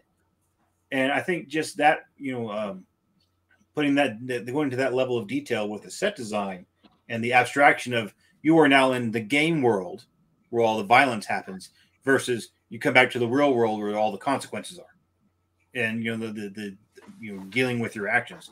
And I thought, you know, being able to kind of give that threshold for the audience and for the actors was really just brilliant. And so when it comes down for you as the writer out there is, okay, how are you going to push your characters into some place where you kind of cheat and up the drama by putting them in that kind of situation? Like the part where they're doing the honeycomb game. Mm-hmm. And it's like, they're just using a needle on a honeycomb game, but I'm sitting there, I'm watching like this the whole time. And I'm like, I caught myself like, this is brilliant. I'm just doing this thing. I can't believe how into this scene I am because it was color. It was stakes. It was everything was just, you know, firing on all cylinders right there. So, you know, for everyone out there who's thinking about writing or performing stories, it's just like, you know, you've got some free real estate out there. It can't just be words and actions. Use the set, use the environment to sort of up the stakes. And if you got a battlefield, have a spaceship crash. Why not? Have something blow up out of the ground. Giant lizards. Who cares? You know, just keep going with it. So, Chris, you know, there's this old concept in storytelling that what you don't see is far more scary than what you do see. And I think that they really utilize this. I mean, you and I are both anti-maskers. We don't like masks, but I think that the use of masks in this show is an exception to the rule because, you know, the mask that they had for the front man was very distinct from all the other masks, and it made him an imposing figure and threatening in a weird way. And all like the worker bees who had like the black masks with the symbols on them, you know, like once you learn like the hierarchy of that, where the triangles were like the soldiers and the circles were like the janitors and the squares were like the supervisors, and you started to kind of like get a sense of like what was lurking underneath those masks in terms of like the hierarchy. It became a very fascinating aspect of the world building that we got sucked into. So how do you think people can use this concept of, characters and masks and, world building through revealing these abstractions in order to enhance storytelling? Well, this is not a good example, this show, of using abstraction in storytelling. And the reason is because this was done in a very unique way. And I think that it was very smart and very well done, but it's going to be, this is not something that can be applied broadly, because this is a show within a show, right? So you have the show, and the world of the show is actually the real world, right? They're showing real South Korea, very naturalistic, real people that you might find in South Korea. And then they go onto this island where all this like surreal, crazy shit happens, right? And the reason they have the masks and all this kind of stuff, I mean, there's reason for it that they create in the show that makes total sense, right? But it's also, there's a secondary reason why they make it so stylized, which is that, the anonymity is what I was trying to get at there. The anonymity is the reason that people wear masks in the show. But the reason they make it so stylized is because they're doing it for the benefit of these wealthy benefactors who, they're charging a fee from these guys, I assume, to some extent. But then they're also obviously giving money to one of the contestants, and it's to some degree for the enjoyment of these rich assholes. And that's a very surreal thing that unless you had a very, very similar concept to this show, you wouldn't be able to utilize it that much. Okay, my wife is taking Star Wars used the same concept, right? Darth Vader and the Stormtroopers. Well, that wasn't a show within a show. No, it wasn't. Luke was like, got kidnapped and dragged into this show where he had to deal with Darth Vader and the Stormtroopers. It's that concept of abstraction where like we don't know what Darth Vader looks like. So that's where I was going. What the Stormtroopers look like. Well, so that's where I was kind of getting into. Oh, you're saying that I don't know if the word abstraction is the best for that, but I would say this. So that's where I was going to go. I was going to go to Star Wars and James Bond. All right, because Star Wars is a science fiction film series in which you're in a galaxy far, far away a long time ago, and you can kind of do anything you want, and you want to do something that looks pretty fantastical. And also superhero movies, you kind of want to do the same thing. But I think James Bond is probably the best version of this, where you have a fairly naturalistic character in a fairly naturalistic world. James Bond is supposed to be set in our world, right? And it's just all these kind of like crazy things are happening. He's involved in these crazy things. And then oftentimes you have a very weird villain with some kind of deformity or wears some kind of mask or has some kind of, quirky thing about him. And not every James Bond movie pulls that off in a naturalistic way. But occasionally you'll see a character that has some kind of weird quirk and, actually works pretty well. It seems pretty natural. I think the problem that you run into with writing something like a Star Wars or writing something like a James Bond or writing something in which you do have, I think there is a tendency for writers to want to create something like a mask or some stylistic, visually interesting thing. The problem that you run into sometimes is that can come across as very campy or very cheesy. And so you really have to ground everything you do in as much in reality as you can. I think they did, obviously that was done very well in Star Wars. That was done very well in some of the James Bond films. And the only other place that I see, getting a little bit, I think, more toward where you guys are talking about, where you're trying to go with this, the idea of covering somebody's face or doing something in such a way where you're creating a mystery or whatever. I think the best place that tends to be employed the most often is horror films, right? You have a lot of horror films in which you don't really know what the villain looks like because he's wearing some kind of grotesque mask or something like that. And then, of course, in the case of Jaws, you don't see the shark for a pretty significant portion of the film, and you want to know what that damn shark looks like. But then the risk of that is if you ever do reveal it, and it's not quite as terrifying as the audience imagined, then you're in trouble. We've discussed that before, I think. And Jaws obviously did that very well. The shark was somewhat terrifying. Yeah. And some really great films do it very well. That you know, on our episode where we talked about mystery boxes. Yeah, mystery boxes. That's right. That's right. Like the idea that you don't know what these people look like, therefore they're far more menacing. And the minute that you realize what they look like, all their powers kind of robbed from them. And so like this concept of abstraction, which, you know, maybe it's not the best term for it. My term in utilizing it, it's more about obstruction of the creation of mystery through obstruction. Yeah. So like you know, that's kind of like my definition of abstraction. It might not be the best word for it, but that's what I used. I didn't quite catch on to what you were saying until I was halfway through my thought, but yeah, I mean, creating a mystery through a mask, I think, is a fine thing to do. But like I said, it's risky if you don't do it well. Yeah, I mean, abstraction's all about creating the mystery of the show. And real quick, that kind of brings us to our next talking point, which is the insurmountable obstacle. Now, Steve, when Squid Games puts its characters in situations where the audience doesn't know how they're going to make it through the deadly obstacle that they are facing, you have this great kind of like audience moment where they're like, how are they going to get out of this one? You know, it's like life and death, and the nature of the obstacle is such that like this character is obviously going to die. How are they going to get out of this? So it creates a lot of drama and tension. So what I wanted to ask you was, how do storytellers craft situations like these where it's unique in the sense that like, oh, I don't know how this character is going to survive this, but then when they do, it's totally believable and completely satisfying. The best example of this is that honeycomb challenge where you're like, I don't know how, you know, 456 is going to get out of this. And then he figures out like a really unique solution to it by licking the back and softening up the sugar that's holding the cookie together. So he's able to get the umbrella out of the cookie. So like as a storyteller, as a writer, what can storytellers do to create situations like that and make them believable? I think the first thing to do is to understand what you're dealing with. In the case of the cookie, you're dealing with a cookie.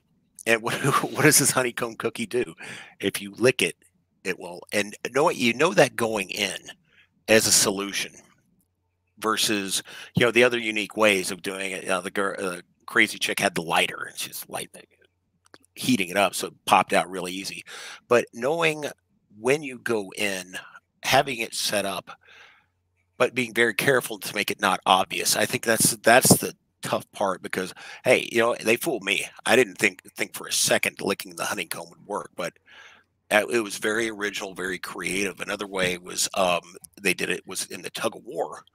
It's like, oh God, we're gonna get killed. I mean, these are all guys here, and we've got a crazy woman, an old man, but the old man coming up with the story and an idea. And you know what? What he told them was actually legitimate. I mean, I could tell a story years ago. Long story short, I was in a tug of war, and a guy had a great idea. Let's get all the little guys on the line. So we had one extra guy pulling on the rope. We won because of basically it's the same concept. Having some Deus Ex Machina almost in the old man, but it was not quite that because we didn't know at the time he was a ringer. So it just so happened to be fortuitous that we saw it. In the case of the cookie, it was like ingenuity, and I wouldn't have thought to lick it. I think the key is taking your time to create this scenario.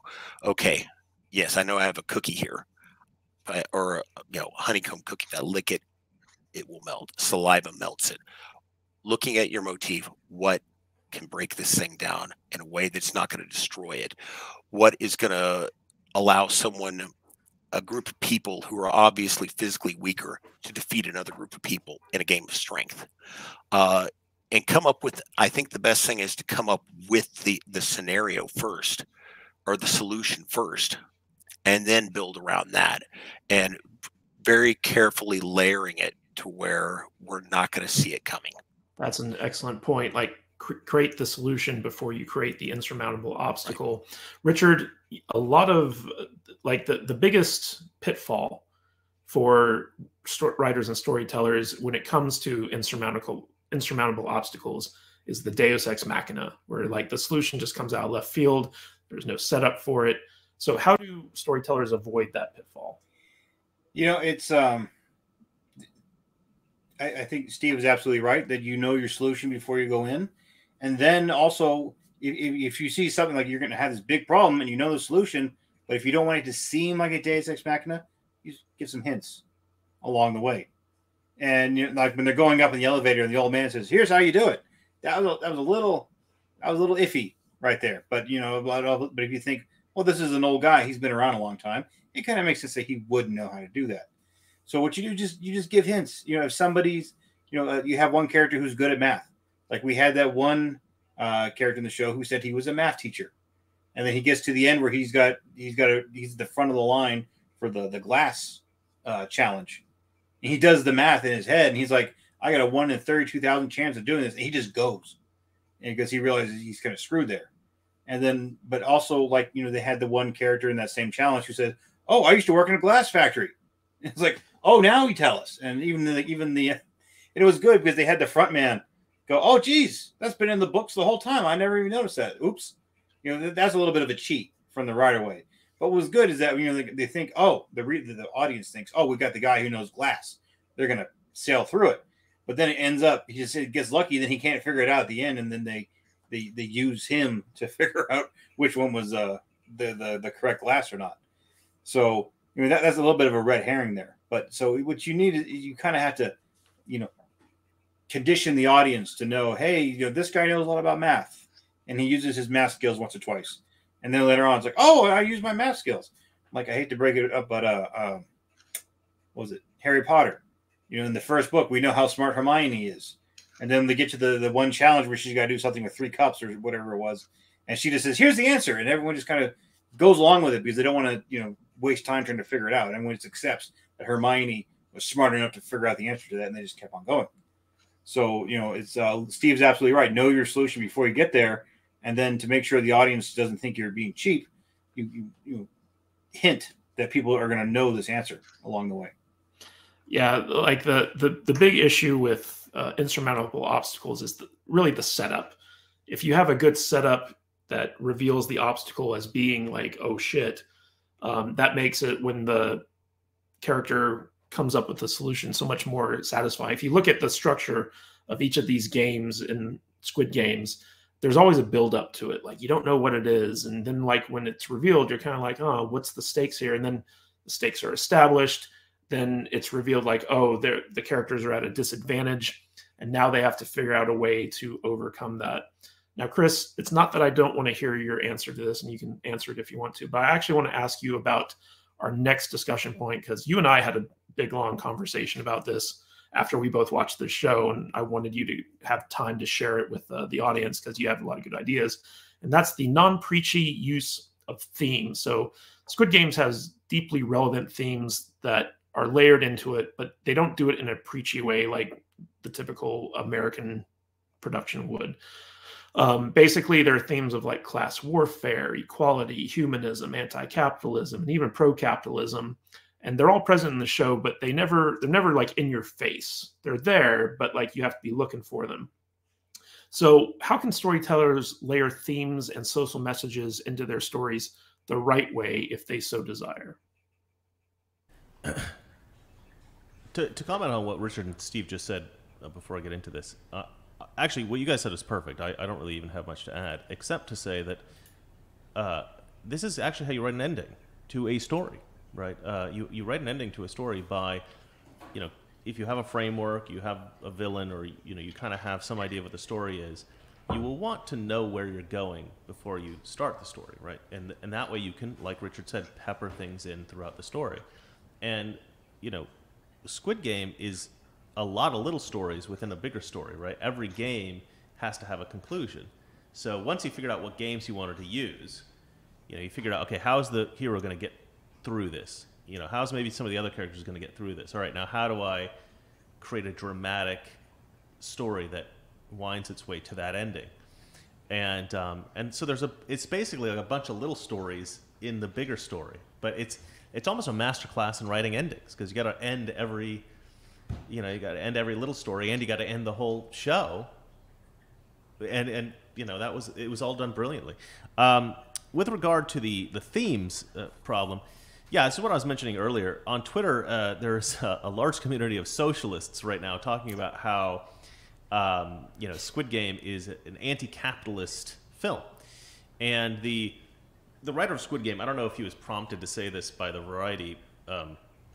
Variety is what they call one of the trades here in Hollywood, and they interviewed him, the writer-director, and in that interview, he apparently says that this is a metaphor for capitalism, this show, because it's competitive, and one person wins and at the expense of all these other people. Of course, that's not how capitalism works, but whatever. Anyway, I don't know if he was prompted to say that or if that was really true. But so all these socialists have come on and said, look, capitalism doesn't work. Squid Games proves it, essentially. Like, Squid Games is going to cause an anti-capitalist revolt and all these kinds of things. But Squid Games isn't really anti-capitalist. It may be a critique of capitalism in some way, in some ways about, poor people, rich people, whatever. But it's not really anti-capitalist. And I would say that, and Richard could maybe talk about this a little bit, but I would say that I'm not sure South Koreans are deeply fond of communism. I mean, there's a little, if you know anything about history, okay, there was a little thing in the 1950s called the Korean War. Right? And there was two sides to this war. And you might think it was the North Koreans and South Koreans. It wasn't. It was the Russians and it was the Americans. It was a proxy war, right? And the North Koreans and South Koreans were the, proxy states that were fighting, and it ended up in something like a draw, and North Korea ended up communism, and South Korea ended up capitalist. And we can see how that turned out. North Korea isn't a place that people typically go on holiday. South Korea is fucking amazing. Richard, you want to say something? You can see the difference from space at night. Yeah, it's absolutely true. You can see the difference from space at night. It's mental, the immense wealth. And honestly, this guy talks about in his interviews, the writer-director, whose name I can't pronounce, so I'm not going to try. He actually grew up in a slum, like the main characters in the film, and like the guy who, the stock trader.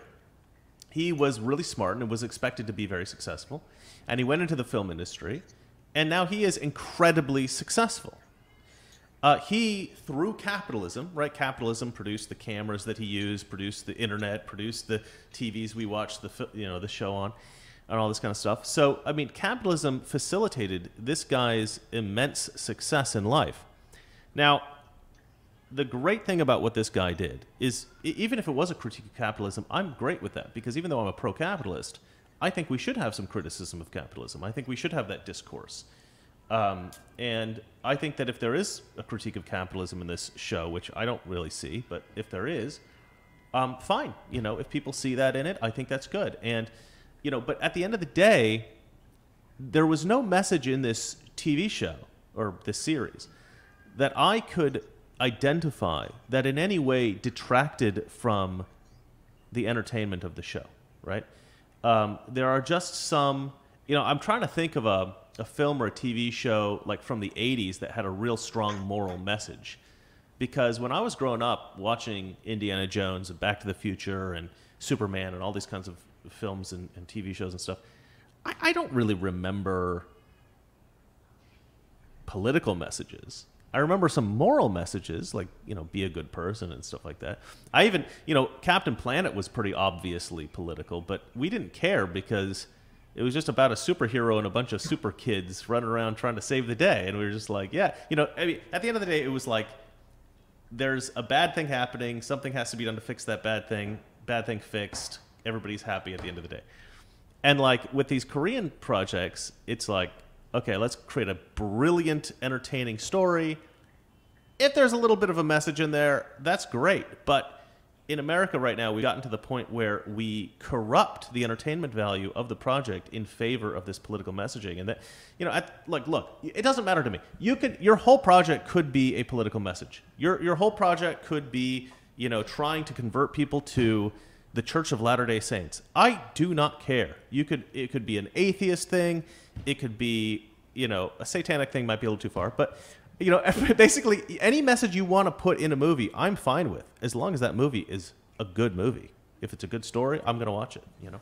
I think we can all agree with that. Richard, What did you think of these themes? You know, one of the aspects of this show that really stood out to me is that when they uncovered the subplot of like the organ harvesters, and that they were like kind of rigging the game by letting some of the contestants know what the next game was.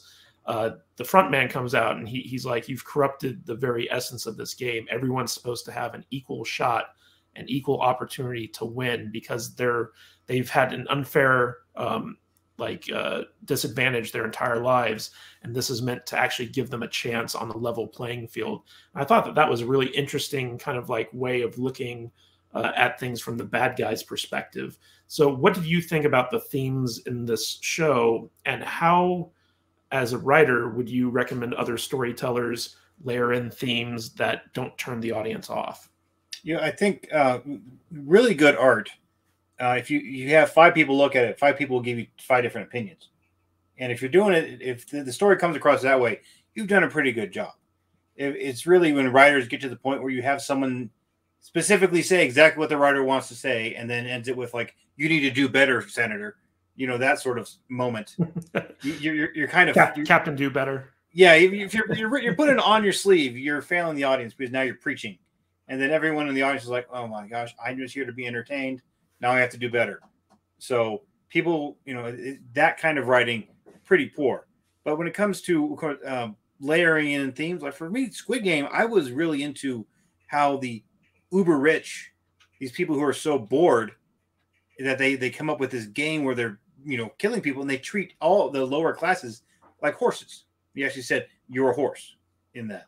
And like that kind of thing was like, oh my gosh, you know, this the dehumanization of other humans. I think that was one thing that I was I kind of glommed onto that, and I was interested in that. But you know, when it comes to for writers out there how do you do this without upsetting your audience? Your themes are you know what your themes are when you write this, but if you make it too obvious, then you're failing. And if ever you want to have 2 characters have a discussion about it, just have people disagree about whatever thing that you just brought up. Like someone, you want to have people to start thinking about religion and the Crusades, and my 3-year-old's here, and you could just say, you know, you have characters talk about Thank you.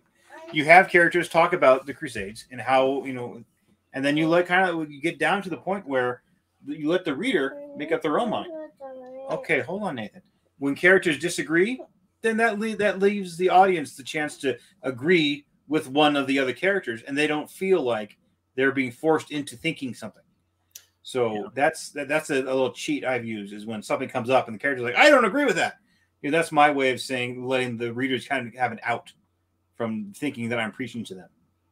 So, Steve, one of the more interesting aspects of this show came at the end, where, you know, we're going to talk about the big twist ending in our last discussion point segment. But the guy behind the games basically says, like, the super poor and the super rich both share a common problem, and that is that life is hard.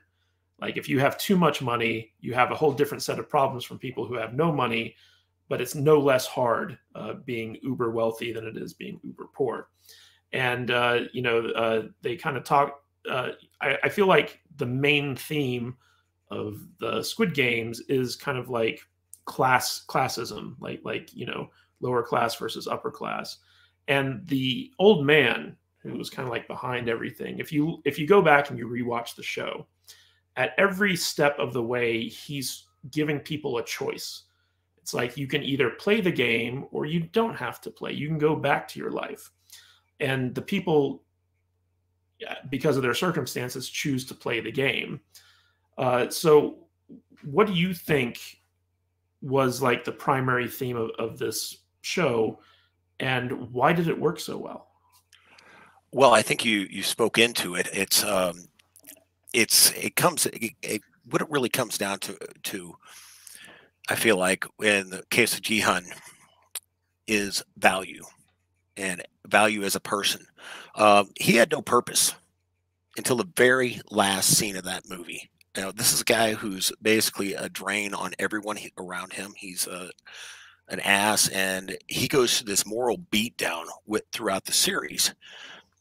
But at the end, he's stepping onto that plane. He looks back and he sees the guy playing the jockey or whatever it's called, the slap thing. It's like, I'm going to stop him. They tell him, don't do it. So he got the money, and his life was empty. When he saw that, he's like, now I have some purpose to live. His life could be fulfilled. So to me, that's what seemed like to be the main theme. I think a lot of the other stuff that Chris and Richard talked about was so powerful. Is, you know, the thematic elements, how they didn't become preachy was because we were seeing this speaks into what Richard was saying. We were seeing a point of view of a character. Now they can say, oh, well, it's anti-capitalism. It's like, no, you're seeing it from one person's point of view in this story. A very good example of this is the original Watchmen story, the comic book and the movie, not this nonsense that's that HBO has been cranking out this last go around. Each of these characters, you had a hardcore libertarian in Rorschach. You had a socialist billionaire in Ozymandias.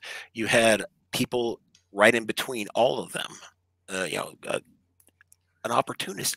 This is the same type of thing, but a lot more subtly done. Everyone's got their sob story. Everyone's got their finger to point. But in the end, I think that's where the whole point with Jihan rises up. I'm going to choose. I'm going to choose this. This is my purpose. This is what I'm committed to. And I think it's be committed to your family. Be committed to whatever your purpose is.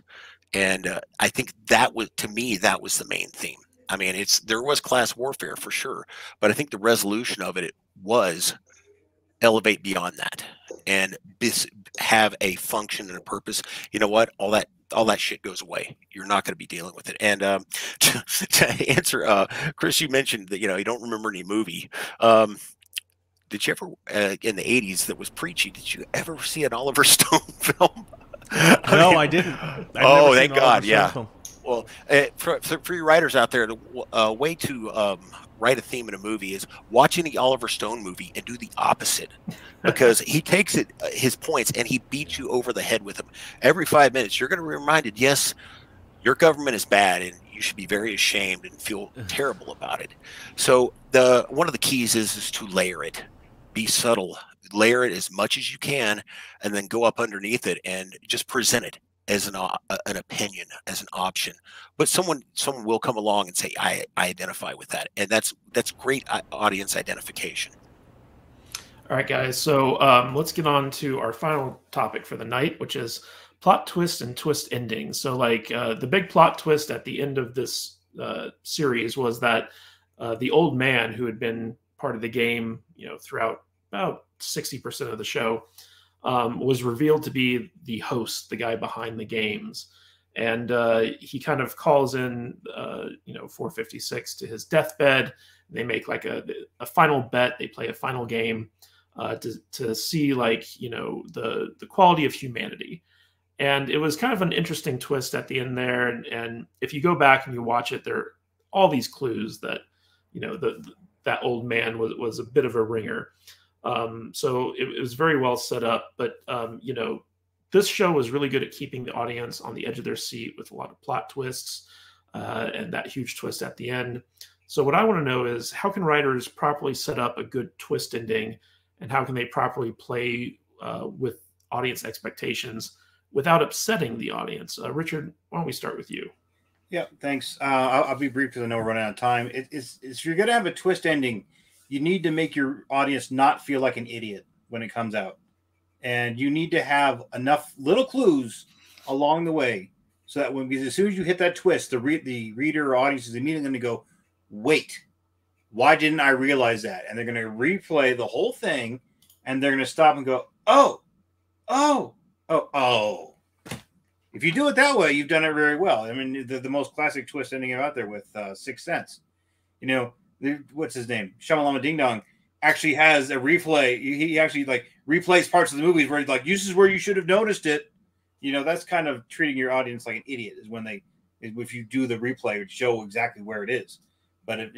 So just keep in mind that you can't cheat your audience like that, but just, ooh, what the twist? No, you need to have an actual show it along the way. No, the twist should only be, it should only be a surprise to the people who are paying attention to the story right now. So, if people are stopping and examining every single thing like a mystery, then they're probably going to figure it out. So don't treat your story like a mystery and have a twist. So, if that makes any sense.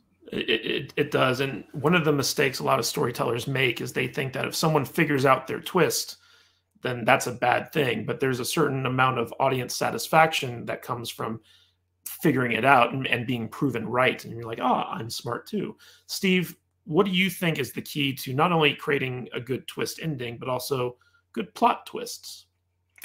I think when the hints are put out there, you should have seen that, like Richard was talking about, have it have another possible meaning. We see something, the greatest example, if you guys have ever seen the Odessa File, it was probably the greatest twist of all time, and it was film. Oh God, amazing film. And I don't want to. I feel I kind of hesitant to give it away because it's so brilliant, but we see something that is the audience. Everyone is fooled. It looks like it's supposed to be one thing, and it's like, who was this guy? And you shot this man. Who was it? Boom, and you find out, oh God, that's why this guy was on this trail the whole time. Something so subtly hidden. I mean, okay, Richard, Matt, did you guys see the movie, The Odessa File? Watch it. It's absolutely brilliant. John Boyd. I want to rewatch it. Yeah, I probably will now too. It's but that was a great example. It's we didn't, knowing what we know, and that's the easy part. We can go back and look, but we saw the old man and we're like, oh my God, he's going to die. And it's kind of like, I was almost rationalizing this mind. Well, he has cancer. He's going to die anyway. You know what? It's kind of cool. He let Jihan go. But now he did this. That was smart. That was a great twist. And I think, like I said, the other one, Matt, you mentioned, figuring it out. I figured out about 5 minutes before that, that with the young police officer, that was his brother. I mean, I'm sure there's people who figured out instantly, he was the winner, and so he was probably involved in it. I mean, it's still a great twist. So that was a plot twist that I'm not sure what it's going to lead to. I mean, there's a possible sequel here, but yeah, if you take it, have a different alternate meaning or multiple alternate meanings. What does this mean when I see something, and have it subtle so the audience may not even look at it, or it may just in passing. Another, sometimes it can be a cheap cop out. Even though it could still be good, but it feels like a cheap cop out when you see it. A good example was the Roger Avery movie. It was done. I'm trying to think of this movie. It was the name of it, Rules of Attraction, with James Van Der Beek, and he kept getting these notes sent to him saying, and it's from this girl. They just passed the camera over her. Now, it was effective. She was there, and if you go back and watch, yeah, they did show her, but man, they really didn't see that. That's kind of like, oops, I wanted to be this subtle, and it was too subtle. So you have to give them something at some point in time. You don't have to hit them over the head with it, Oliver Stone style, but you have to give them something. At the same time, that something's got to have more than one meaning or more than one possibility when they're seeing it. All right. Now, Chris, I know that your big thing is the Twilight Zone, and those were known for their big twist endings. So what are your thoughts on this? How do you craft a truly fantastic twist? Well, I love the point that you made, which is that you really don't need to fool everybody in the audience. You want to strike a balance. I don't know what that balance is. Maybe it's 20-80. Maybe it's 397. I'm not really sure how many people should be figuring out your plot twists or your endings. But when Steve was talking about the licking of the cookie, when this show, one thing that's brilliant about this show is, right after the red light, green light, you're, as an audience member, at least I was trying to figure out how to beat each game, right, while I was watching this show. And so when they did the cookie one, I literally turned to my wife and I go, "Can you spit on it?" And my thought, if you could spit maybe a little bit on the needle thing and then wet the grooves, that might help a little or something like that, right? And then the guy starts licking the back and I'm like, "You can spit on it," and that, and I figured out the old man real quick, which, okay, look, full disclosure, very few people are going to figure out the old man thing. I think one person in the comments said that he figured it out after the marbles, right? Because they didn't show him die, right? When you have a movie where you literally show every single person die, and then one person you don't show die, it kind of gives the game away. They probably should have made a few other characters hidden deaths as well, but just because that's how I would have written it, with the old man running the show, right? That because I write twist endings, that to me made sense. Okay, so I thought of that pretty early on, but very few people are going to think of that early on. However, I think that it's something that, I don't know if everybody or a huge number of people are going to get the licking the back of the cookie or putting spit on it or something like that, but it's something you can get. It's something that you can think of. But what's great about it is that you go, "I thought of that," and the roller coaster is maybe a little bit different than the person that says, "Genius," but it's still a roller coaster. It's still a hell of a lot of fun. And I would say that when Richard said you don't want the audience to feel like an idiot, you kind of do. You kind of do. Not like bad about themselves, but sort of like a magic trick, right? Yeah, like, why didn't I see that coming? Exactly. If I see a really good magic trick and I go, "How did he do that?" I feel a little bit like an idiot because I don't know how he did it, but I'm like, I still love to watch it. I kind of like to be tricked, right? I like that this guy has the ability to do something that I can't figure out how it was done. And I think that is something that is so profound about writing that people don't that. I think that some writers don't. I think writers want to feel like they're, or want to create something that makes them feel smarter than the audience sometimes, but they don't get that that's not really what you're trying. I don't know. Maybe I'm wrong about some writers doing that, but I think that writers should be writing stuff that takes the audience on a ride. And in order to do that, you do have to kind of trick them sometimes and do things that they don't necessarily expect. But as Richard was saying, which was totally spot on, you do need to give them hints. You do need to create. Like you said, they want to be able to watch the film and go, oh, okay. As they think back and they watch the film again in their head. Good twists are always believable, but unforeseen. Yeah, and I think Richard and Steve kind of together early on when they were talking about the individual games, like I already said, they really illustrated how to write a great ending, which is before you actually write the first line of the movie or the book or the TV show, you write the ending first, and then you have something. Then you have something to write to, and we talked about this in a previous episode. But you want your ending to be satisfying. In the 90s, people were really against writing happy endings. Writing a happy ending was like anathema. Nobody wanted to write a happy ending. Now you will see happy endings in stories a lot more. But at the end of the day, it doesn't matter if your story is a happy ending or a sad ending, just so long as it's a satisfying ending and the audience leaves going, "I feel like my life is better because I watched this movie." If an audience walks away thinking, "I feel like my life is uglier or worse, or I feel stupider for watching this film," you didn't do a good job. Yeah. Like, and you need to have improved. Speaking of endings, we've come to the end of this live stream. I want to thank my expert panel so much for coming on and sharing their insights on this. I hope everyone in the chat enjoyed it. Richard, where can people find out more about you if they want to check out your books, and what projects are you working on? Hey, first place I say go is go to Amazon.com, type in Richard Fox, and you will see the Ember War, you'll see the Exile Fleet, you'll see the Tier, you see my book, David Weber. Start there. If not, or go to Facebook, type in Richard Fox author. Boom, come on over, take a seat, stay a while.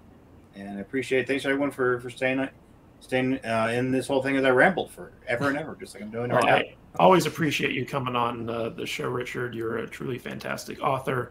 We're very privileged to have you here. Steve, why don't you sign off for us and let everyone know where they can find you on social media, or if they don't? Oh, I'm pretty much hidden. I'm, I'm on Facebook. I don't really participate right now in a whole lot of writing. I haven't been doing a whole lot since I've moved back to Texas with family and been working on other projects. But yeah, I may get back into it soon. One thing to check out is locally we have a lot of stuff going on. There's really interesting movies coming out of this city, Amarillo, from a company called Sharpened Iron. I'm going to talk to them, see what I can come up with for them. So who knows? Maybe you'll see something from me in the future. That's fantastic. And Chris, where can people hear you, talk about politics? Yeah, I'm Mr. Reagan on YouTube. So if you want to hear me rant about how stupid Joe Biden is and how, how we need to bring sensibility back to the country, you can watch my Mr. Reagan show. It used to be fairly popular until YouTube decided to crush me. I also have another channel called Mr. Pagan, which I did as a kind of parody account. So that's all comedy stuff. And I will be doing a video actually about Squid Games coming up here on my Mr. Reagan channel. And then I'm going to be doing a video about how the FBI wants to create a, they want your mom or your wife to be listed as a terrorist if she goes to a school board meeting for my Mr. Pagan channel. So that's going to be a lot of fun. It sounds fun. All right, everyone. Thank you so much for coming. Next week, we're going to have another bad writing episode, so be sure to check back in. I don't know what the topic's going to be yet or who is going to be joining me on the panel, but I guarantee you that they're going to be awesome. Thank you so much for tuning in. If you're watching this on replay, be sure to leave us a super thanks. If you have any questions you want to ask, we always are 100% sure to respond to super thanks. And thank you everyone who donated super chats during the discussion. We really appreciate the support of the channel. And if you want to get more exclusive live streams, be sure to check out saltynerdclub.com. That's our members area where we give you 4 exclusive podcasts every month and lots of other goodies. Thank you all so much. This is Matthew Kadish saying